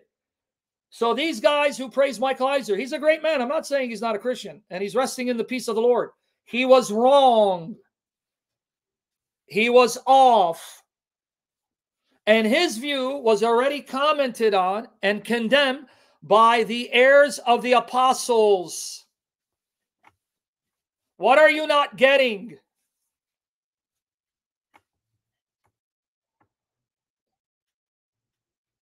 What are you not getting? Everyone got it? You know, I'm not going to finish this today. I just hope you know that. But I just want to go through slowly. Exactly. Have you noticed it? All these Christians were dummies. They were church children, ignoramuses.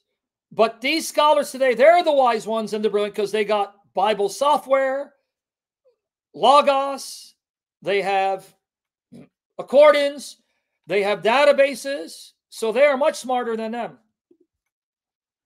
In other words, the Lord did a terrible job of allowing the wrong people to copy the scriptures, preserve the scriptures, explain the scriptures, and defend the church, because if we follow what they say, these guys were a bunch of idiots. That's why, Candace, you study history, you'll never be Calvinist, and you're going to cease being Protestant.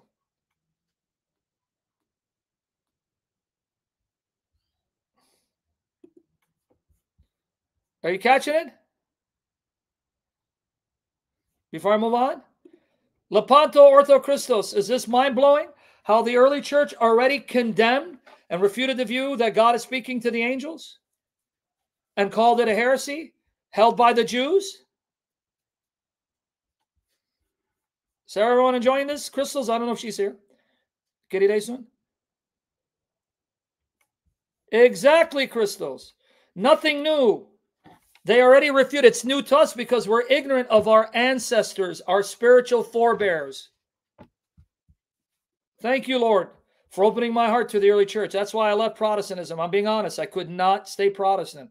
And you see why I love these men? I love Justin Martyr. I love Tertullian, though he's not a church father and sadly fell after Montanus. Still, he was a Trinitarian till the end.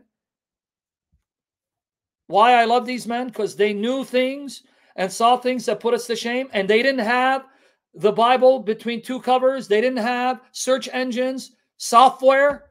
They had to write everything by hand and memorize the Bible, putting us to shame, showing we're jokes in comparison.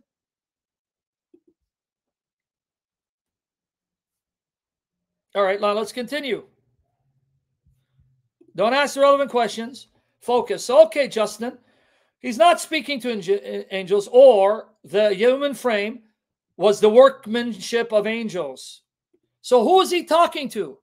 Here you go. But this offspring, which was truly brought forth from the Father, was with the Father before all creatures. He was talking to the Son.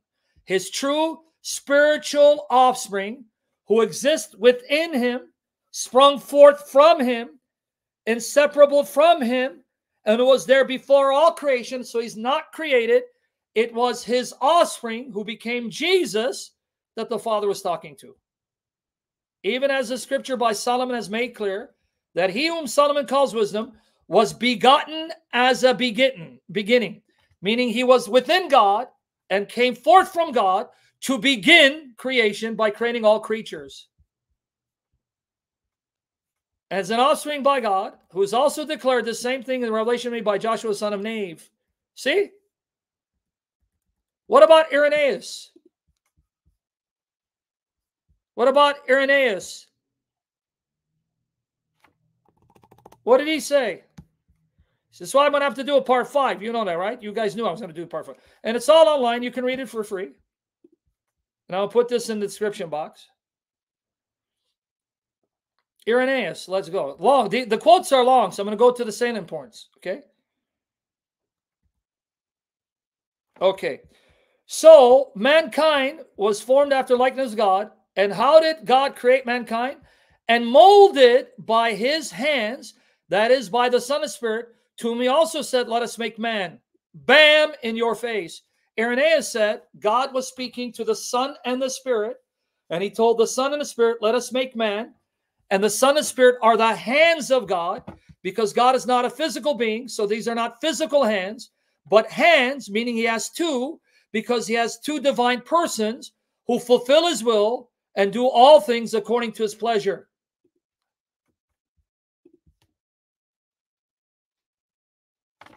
You see it? You guys caught it? Irenaeus, God is not a physical being. Yes. So what are his hands? His hands are not physical parts, but persons. Two hands, Son and Spirit, because they are the power of God that God uses to create all things. And it was to the Son and the Spirit that God said, let us make man.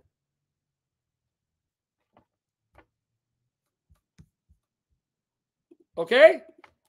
So there you go. What about chapter 20? Here again. It's very long, but I just want to go to the salient points. Okay. And God formed man, taking clay of the earth, and breathed into his face the breath of life. It was not angels. Damn. What happened, Heiser? Should have read your church history. NET. It was not angels, therefore, who made us, nor who formed us. Neither had angels the power to make man, make an image of God, nor anyone else except the word of the Lord, nor any power remotely distant from the Father of all things. For God did not stand in need of these beings in order to accomplishing of what he had himself determined with himself beforehand should be done, as if he did not possess his own hands, meaning his spiritual hands, which are persons, because hand means power. The Son is the power of God. The Spirit is the power of God. That's why he has two hands, because they're two persons. For with him were always present the word and wisdom. Now notice who wisdom is here.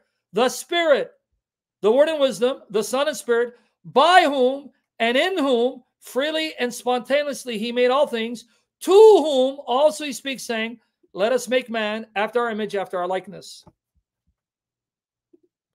So who do you want me to follow? NET,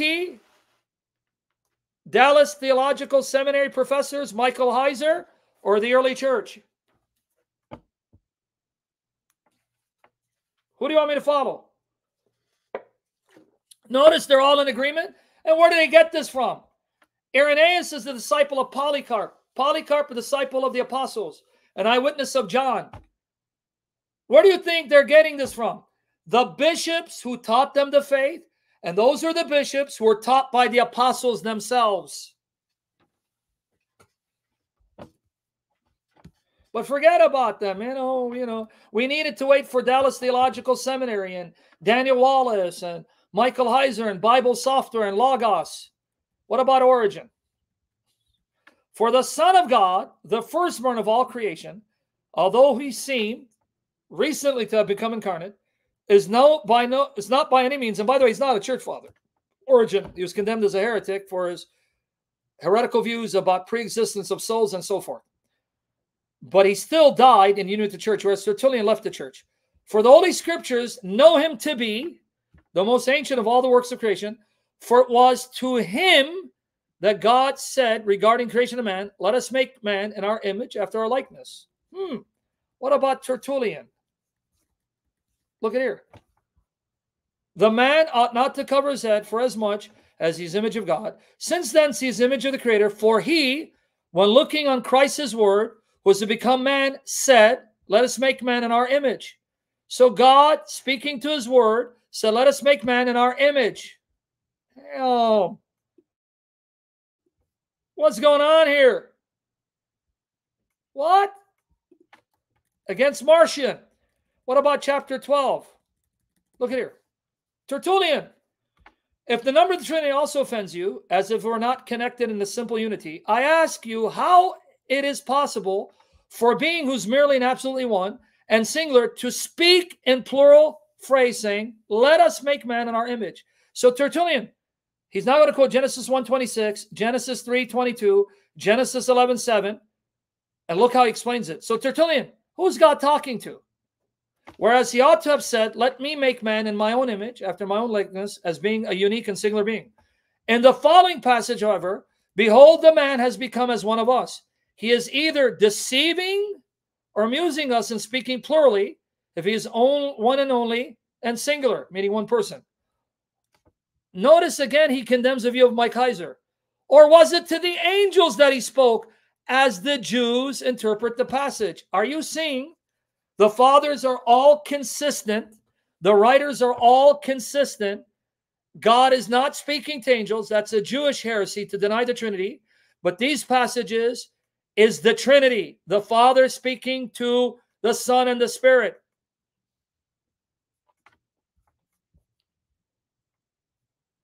They're all consistent, right? Different writers writing at different times, sometimes in different languages, in different parts of the world. And they all agree God is not speaking to angels. That's a Jewish heresy. It's the Father speaking to the Son and the Spirit. Coincidence? But today with evangelical scholars, sola scriptura, tota scriptura, they're all over the map. Okay. So watch here. So he's not speaking to angels as the Jews interpret the passage, because these also acknowledge not the Son. See, the Jews don't believe there's a Son. Or was it because he was at once the Father, Son, and the Spirit, that he spoke to himself in plural terms, making himself plural on that very account? He's not about modalism that says it's one person, three modes. Then who was it? Tertullian. Nay, it was because he had already his Son close at his side as a second person, his own word, and a third person also, the Spirit and the Word, because the Word Jesus and the Spirit are inseparable. So he's a third person, that he purposely adopted the plural phrase, let us make in our image, become one of us. Oh, so it's the Trinity, Tertullian? For with whom did he make man? And to whom did he make him like? The answer must be, not the heavenly council, the Son on the one hand, who was one day to put on human nature, and the Spirit on the other, who was to sanctify man. With these did he then speak in the unity of the Trinity. And there are people who say Tertullian wasn't a Trinitarian. As with his ministers and witnesses. In the following text also, he distinguishes among the persons. So God created man in his own image. In the image of God created he him. So he's saying, see, this he is distinct from God. God created man in the image of God.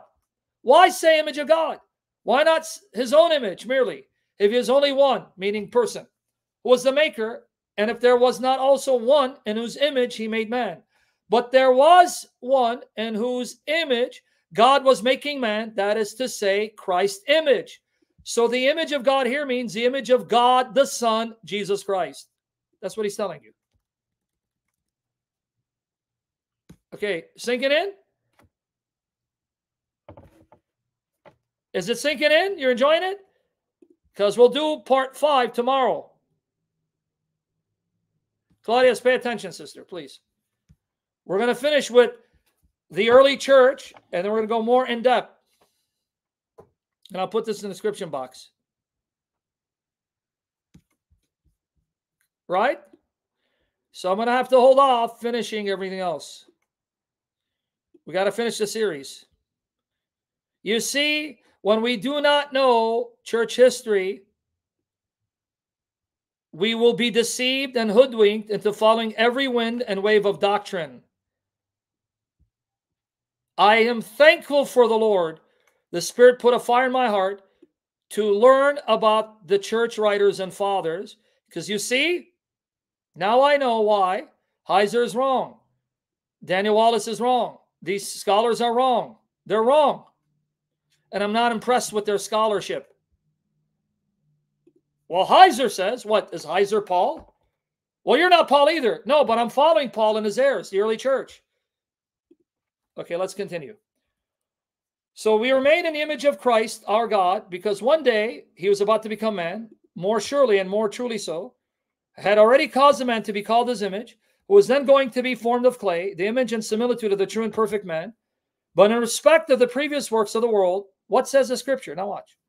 Its first statement indeed is made when the Son was not yet appeared. Because the Son, according to Tertullian, was within God, residing within God as the Logos of God, whom God communed with.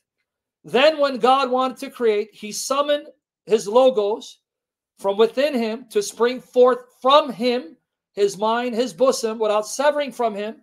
And then that act, when he sprung forth and became now personally distinguishable, that's when the Father used the Son to create everything.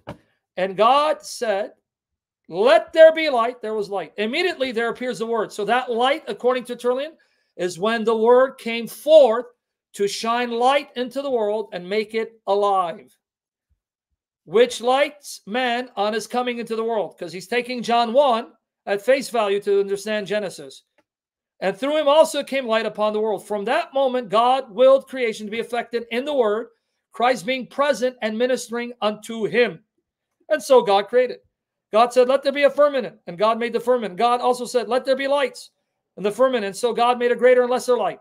But all the rest of the created things did he in like manner who made the form ones. I mean the Word of God, because he's the one, quoting John now, through whom all things were made, and without him nothing was made. Now, if he too is God, according to John, who says the Word was God, and he's using it to destroy modalism. If you guys don't know who Praxis is, Praxis taught Jesus is the Father, and they're not three persons. Another heresy destroyed by the early church long before modern oneness heretics. Their arguments are already destroyed, and he's using the Old Testament to show there are several persons already existing together as God, modalists. The Word was God, then you have two beings, one that commands and the thing be made, and the other that executes in the order and creates. In one sense, however, you ought to understand him to be another. I've already explained, on the ground of personality. They're different persons, but one substance. In the way of distinction, not of division. You can't divide them. They're not two different gods, distinct persons, but their substance is the same. Still not convinced? All right. Here you go. On the resurrected flesh, he quotes John 1 and Genesis. In the first place, because all things were made by the Word of God, and without him was nothing made. Now the flesh too had its existence from the Word of God, because of the principle that here should be nothing without the Word. Let us make man. Wait, Tertullian, you're saying God the Father is speaking to Jesus the Word in Genesis 1:26? Said he, before he created him, and added with our hand for the sake of his preeminence. that so he might not be compared with the rest of creation. So you don't think that Jesus is a creature. He's not. He created all things, and he dignified man to be higher than all creatures, because man would be the one that the Word would then enter into the world and partake of human nature, glorifying mankind. You get it? Are you guys bored, or are you enjoying this? Because we're going to end it with the fathers. We got a few more quotes. Not all of them are fathers, though. Let me get you the article. Do not care what modern scholars teach. Do not care what Heiser says. Heiser, a Christian, wrestling with the Lord, but he was wrong. That's why when people think that somehow that his scholarship is unparalleled, and whose mirage? Let's not become Heiserites or Solowidians or Shamounians or any of that thing. We exalt scriptures, the God of scriptures, and we honor the early church there as the apostles. The rest of us are nothing in comparison to them. Oh, but Heiser said, okay, I didn't know Heiser was the 14th apostle. What about Novatian? Novatian, a long one here, proving that the Father is God, Son is God, Spirit is God, but the Father's not the Son, Son's not the Spirit. Again, refuting ancient modalists who thought that the Son is the Father, and quoting the Old Testament show that already in the Old Testament, you have multiple divine persons. So let me skip to the salient part. For who does not acknowledge that the person of the Son is second after the Father? See, he was refuting oneness heretics. Oneness, your view was condemned in the 2nd century onwards. It's not ancient. It's not biblical. And the real Christians use the Old Testament to bury your lie that Jesus is the Father. Wake up and repent. For who does not acknowledge that the person's Son is second after the Father? When he reads, wait, what is he going to quote? When he reads what? That it was said by the Father, consequently to the Son. Wait, they all agree. Did you notice? All of them agree. Different writers, writing at different times, in different parts of the world, but they all are unanimous that it's the Father speaking to the Son and the Spirit, not to angels. How do they get such unanimity of doctrine? Because they were being taught by the very bishops, taught by the apostles. You caught it?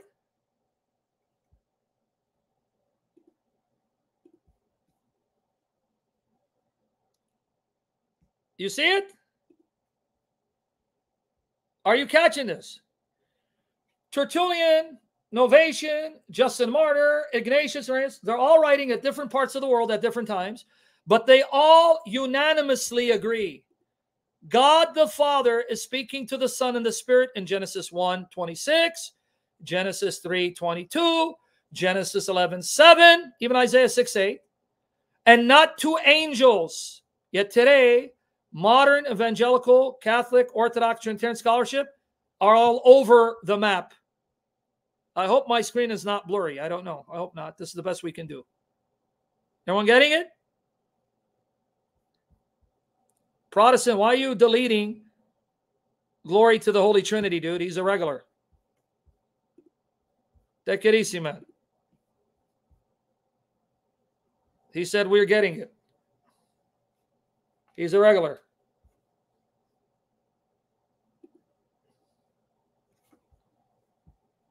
Everyone got it? All right. Now watch here. Let's continue.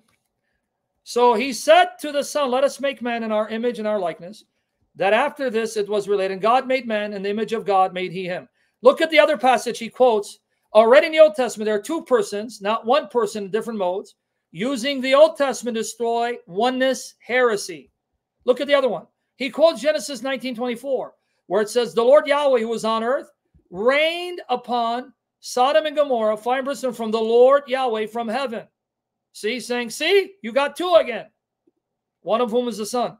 Or when he reads, as having been said to Christ, you are my Son, this day I've begotten you. Wow, that's Psalm 2:7, showing you that the Son is not the Father. Ask of me, and I will give you the heathens for your inheritance, and the ends of the earth for your possession. Or when also that the beloved writer says, the Lord said to my Lord, sit on my right hand. He even quotes Psalm 110:1.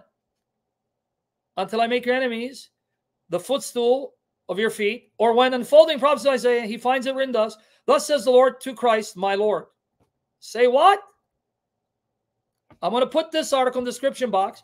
Now, if you really want to be disgusted and upset and saddened, do you know that even Jehovah's Witnesses admit that Genesis 1, it's the Father speaking to Jesus the Son. I even wrote an article on that. You got anti-Trinitarians like Greg Stafford and Jehovah's Witnesses admitting Genesis 1, Jehovah speaking to the Father. I'm sorry, Lord, save me from error, correct my mistakes. Jehovah the Father speaking to the Son, but we got our own Trinitarians saying, no, it's God speaking to the heavenly council. Here. Let me show you that article. I'm going to put it in the description box later. All right. All right, let me do this.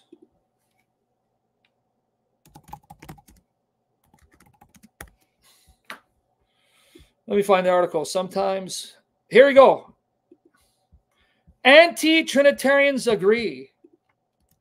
The reason why God in the Old Testament referred to himself in the plural is because he was speaking with his divine Son. Can you believe that? Here it is. Here's the article. You got it here? We're going to go out with this. And Lord willing, in part 5, we'll go more into it. I just wanted to prepare you. Beware of scholarship. And keep praying for me, my daughters. The Lord grant us miraculous safety, security, protection, strict discipline to get healthier, eat healthier, exercise more, and to engage in deeper spiritual disciplines to love the Lord more perfectly. My daughters be in love with the Lord, and the Lord bring them to me and provide. Let's see. Watch here. And I'm using the Jehovah's Witness Bible. Who do the Jehovah's Witnesses say God is speaking to here? Let us make man in our image. Who does Greg Stafford say God is speaking to? Come, let us go down. Or here, whom shall I send and who will go for us? Anti-Trinitarians, what do they say? You ready? Watch this.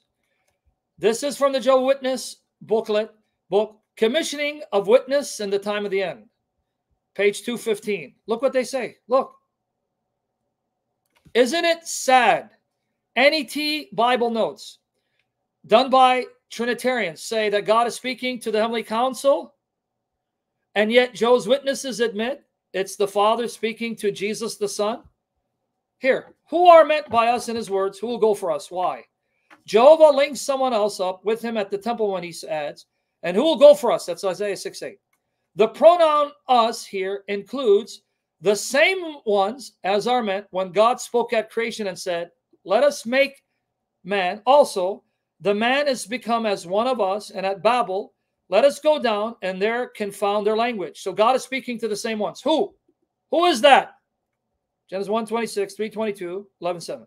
So by the plural pronoun us, Joe was meaning not himself and the seraphim at the temple, but himself and his only begotten Son. Damn. Who became the man Christ Jesus, by whom he had created all things. Hence the glory which Isaiah saw at the temple represented primarily the glory of Jehovah and secondarily that of his Son. Damn. Even Jehovah's Witnesses admit this? Are you seeing this? Crystals, Lepanto, Ortho Christos, Kitty, Sarah, all of you, Sonia? Exactly, Crystals. When our own Trinitarians and even Catholics say, no, it's God speaking to the council, but then anti-Trinitarians, no, it's the Father speaking to the Son.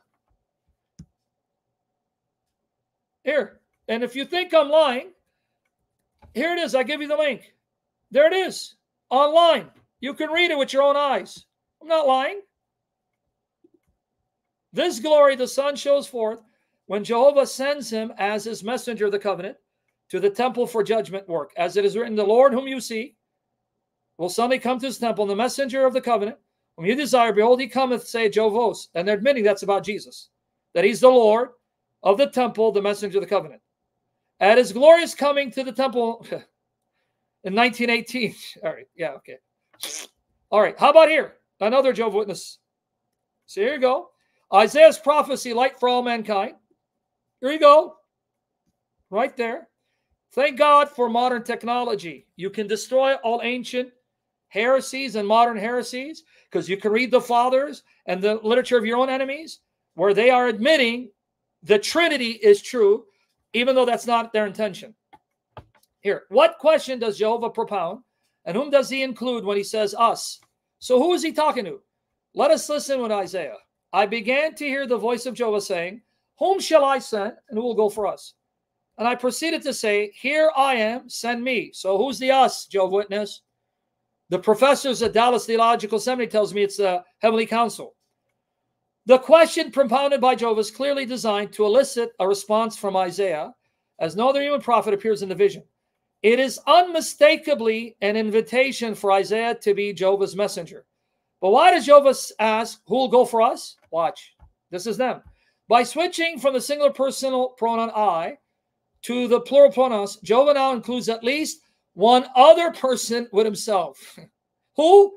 Was this not his only begotten son, who later became the man, Jesus Christ? Indeed, it was this same son to whom God said, let us make man in our image. Shame on you, Trinitarians, where even the enemies of the Trinity are admitting it's the Father speaking to the Son, and you say the Heavenly Council. Yes, alongside Jehovah in the heavenly courts is his only begotten Son. Shame on you. Where the enemies are admitting this is the Father speaking to the Son.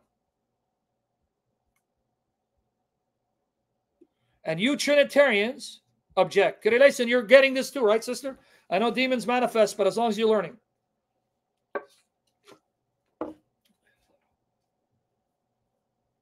Right? Now watch. Again, this is their resource. Here it is. Should you believe in the Trinity? In the booklet, where they're trying to prove to you the Trinity is false. In the booklet. In their very booklet that they're trying to disprove the Trinity, they're admitting in this booklet the Father is speaking to the Son. Okay, here. As wisdom in his preeminent existence, Jesus goes on to say that he was by his God's side a master craftsman. In harmony with this role as master craftsman, Colossians 1:16 says of Jesus that through him God created everything in heaven and on earth. So it was by means of this master worker, his junior partner, as it were, that Almighty God created all other things. There goes other situs again, other litus. The Bible summarizes the matter this way. For us, there's one God, the Father, from whom are all things, and one Lord Jesus Christ, through whom are all things. It, no doubt, look, it's telling you, don't you doubt this. Heiser, Dallas Theological Seminary. It, no doubt, was to this master craftsman that God said, let us make man in our image. Don't you dare doubt God was talking to Jesus. Some have claimed that the us and our in this expression indicate a Trinity. But if you were to say, let us make something for ourselves, no one would normally understand this to imply that several persons are combined as one inside of you. What a stupid caricature of the Trinity. You simply mean that two or more individuals will work together on something. So too, when God used us and our, he was simply addressing another individual. And they think this individual is created. His first spirit creation, the master craftsman, the pre-human Jesus. Tisk, tisk. Tisk, tisk. A few more quotes because I want to quote Stafford as well. Again, what do they say here? This comes from Insight on the Scriptures. You can read online. So who is Jehovah the Father speaking to? Jehovah's first creation was his only begotten Son in your dreams, the beginning of the creation by God. This one, the firstborn of all creation, was used by Jehovah in creating all other things, those in the heavens and those upon the earth, the things visible and the things invisible. John's inspired testimony concerning this Son, the Word, is that all things came into existence through him, And apart from him, not even one thing came into existence. And the apostle identifies the word as Jesus Christ who had become flesh. As wisdom personified, this one is represented as saying, Jehovah himself produced me as the beginning of his way. And he tells of his association with God the Creator as Jehovah's master worker. Now watch. In view of the close association of Jehovah and his only begotten Son in creative activity, because that Son is the image of the invisible God, it was evidently to his only begotten Son and master worker that Jehovah spoke in saying, let us make man in our image. After creating his only begotten Son, Jehovah used them in bringing the heavenly angels into existence. Damn. Final one from them. And then I'm going to quote Greg Stafford, who's no longer a Jehovah's Witness. Okay? Inside of Scriptures, Volume 2. Okay? Are you guys enjoying this?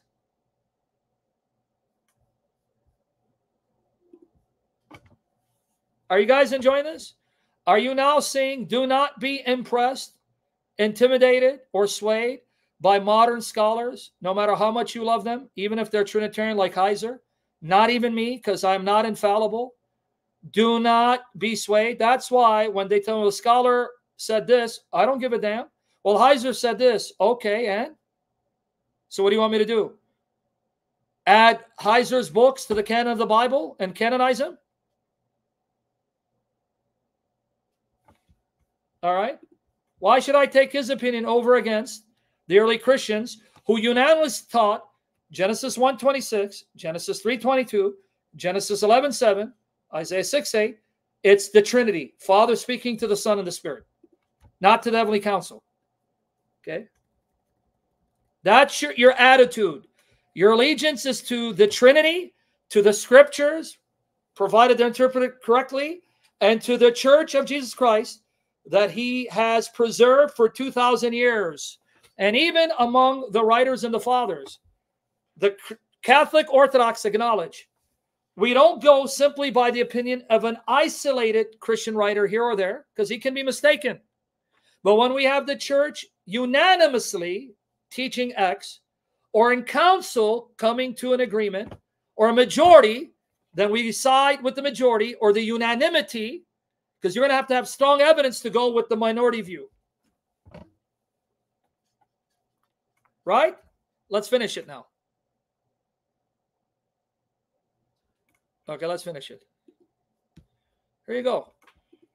If the estimates of modern-day scientists as to the age of the physical universe are anywhere near correct, Jesus' existence as a spirit creature, note the blasphemy, they're Arians, but notice their admission, though, began thousands of millions of years prior to the creation of the first human. This firstborn spirit son was used by his Father in the creation of all other things. Notice other lightus. John 1:3, Colossians 1:16, 1:17.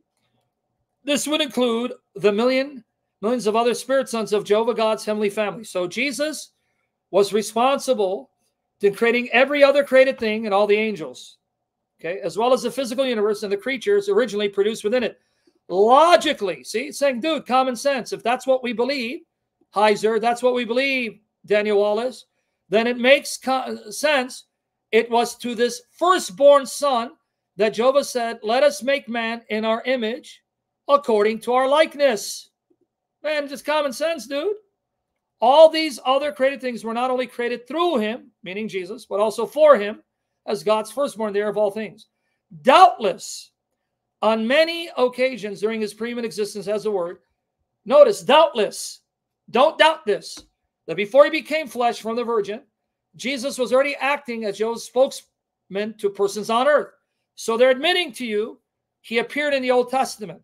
While certain texts refer to Jehovah as though directly speaking to humans, other texts make clear that he did so through an angelic representative. And compare these passages. Exodus 3:2-4, Acts 7:30-35, Genesis 16:7-11, 13:22-1, 11, 12, 15, 8. Reasonably, in the majority of such cases, get ready, they even admit that the one who appeared in the garden was Jesus in his preeminent existence. Reasonably, the majority of such cases, God spoke through the Word. He likely did so in Eden, For on 2 of the 3 occasions where mention is made of God speaking there, the record specifically shows someone with him, undoubtedly his son. Damn! What the hell is going on? Here's the article again. I'm going to add this to the description box. Here it is, Romeo, because this one I didn't add yet. Are you mind blown? The Jehovah's Witnesses mention you that in Genesis 1:26-30, the Father speaking to the Son. In 2:16, the Father speaking to the Son. 2:6-17. In Genesis 3:18-19-22, the Father is speaking to the Son. And who is the angel that guided Israel? The angel who guided Israel through the wilderness and whose voice the Israelites were strictly to obey, because Jehovah's name was within him, may therefore have been God's Son, the Word. Damn! What?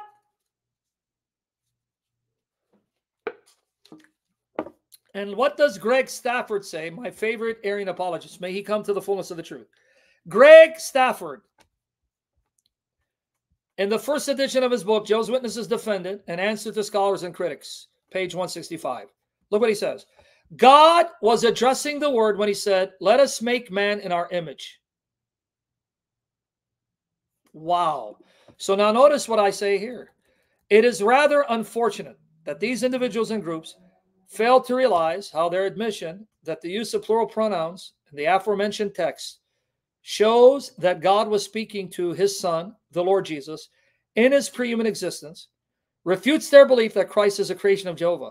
It is sad that they do not see or do not want to see that this actually proves that Jesus is an eternal person of Jehovah.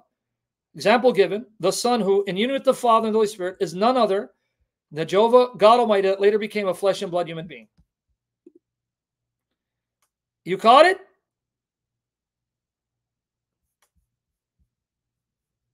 First class, good to have you, man. It's been like 50 years we haven't seen you. But compare this to now this. Let me now break your hearts.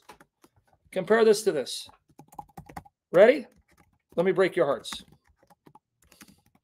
Let me show you something. All right. 1 second. All righty then. All right, 1 second. Let me do this real quick. Bruce Lee is Bruce Lee. Brandon Lee is Brandon Lee. Bruce Lee is Bruce Lee. Brandon Lee is Brandon Lee. All right, I want to see something here. Let me see if they have notes here. Yep, here we go. Guys, Catholics, let me break your hearts. New American Bible, Revised Edition. New American Bible, Revised Edition. First and last, dude. We haven't seen you in ages, bro. You're locked up in Canada, eh? Hope you're doing good. New American Bible, Revised Edition. Guys, this is a Catholic Bible. Look at their note. You see the note? We're going to go finish it here. In part 5, we're going to go into more evidence. Okay. You guys ready? New American Bible, Revised Edition, a Catholic Bible. Let us make, here's their note. In the ancient Near Ears, and sometimes in the Bible, God was imagined as presiding over an assembly of heavenly beings who deliberated and decided upon matters on earth. 1 Kings 22:19-22, Isaiah 6:8, Psalm 29, verse 1-2, Psalm 82, Psalm 89, 6-7, Job 1:6, 2:1, 3:8-7. This scene accounts for the plural form here and in Genesis 11:7. Did you catch it? They're telling you God is talking to the heavenly council. Israel's God was always considered most high over the heavenly beings. Did you catch it? You caught it? A Catholic Bible with Catholic notes saying God is speaking to heavenly council. So it's not just evangelical Trinitarians. Let's see what it says in 3:22. No note here, but you caught it? Do you caught it, guys? When you have Christians who say they're Trinitarian producing such notes, do you wonder then why our enemies, Muslims and Jews and anti-Trinitarians, have a hard time believing us when we say this is the Trinity? You caught it? This is the New American Bible Revised Edition. When enemies like this, you don't need friends because they pretend to be our friends. With friends like these, you don't need enemies, because they're destroying the ancient tradition from within the church. How can Catholics or evangelicals say it's referring to the heavenly council when we're supposed to be in continuity with the ancient church? And I just showed you from the writings of the ancient church, that they all said this is the Trinity. And even Jehovah's Witnesses admit it. Here you go. Here's the article again. Let me show it to you. Let's do it here. Okay, let me get the article. Right here. Let me show you. 1 second. Let me get that article up and running. Here you go. And then we'll put in the description. We're done. Oh, where is it, man? Trinity, pronouns, plural pronouns. See, sometimes I even forget the names of my own articles. All right, please, Lord, let me find it, because I got to put it. Early church's interpretation of the Hebrew Bible's use of plural pronouns. There you go. That's it. We're done. Okay, Lord willing, in part 5, we'll give you more evidence. Pray the numbers increase for the glory of the Father, Son, and Spirit, not for my praise. Guys, please pray for us in the front lines. You prayer warriors, ask God to energize, empower me. Strict discipline. More strict spiritual discipline and physical discipline. Eat tighter and healthier so I don't ever become overweight, and that obesity will be used to snare me. More intense physical training, tight on my eating, but more intense spiritual disciplines. Praying more, fasting more, getting to Eucharist more, studying the Bible more. My daughter's in love with Jesus, and the Lord allows me to see them, and it brings them to me, and they grow up before my eyes, and the Lord remove them from this wicked adulterous union, and that I'm patient on the Lord, and the Lord provide financially, that I finish the race with integrity and die glorifying the Lord with my daughters and I in love with the Lord, and keep pure until marriage. Now, Lord willing, I'll see you tomorrow. We're going to do part 5, a lot more meat. I hope you enjoyed this. I hope you were blessed and encouraged. The links to the articles will be in the description box. Take the sessions, take the articles, take the information, learn them accurately, share them accurately. You can upload them, translate them, clip them, yours free of charge. May the Lord provide for us and through us. We love you, Father. We love you, Lord Jesus. We love you, Holy Spirit. Heal us and deliver us and purify us to love you even unto death, until you return. And bring my daughters to me in the almighty name of Jesus. You be glorified. Thank you, Father. Thank you, Lord Jesus. Thank you, Holy Spirit. Maranatha. Christ is risen, risen indeed. Take care.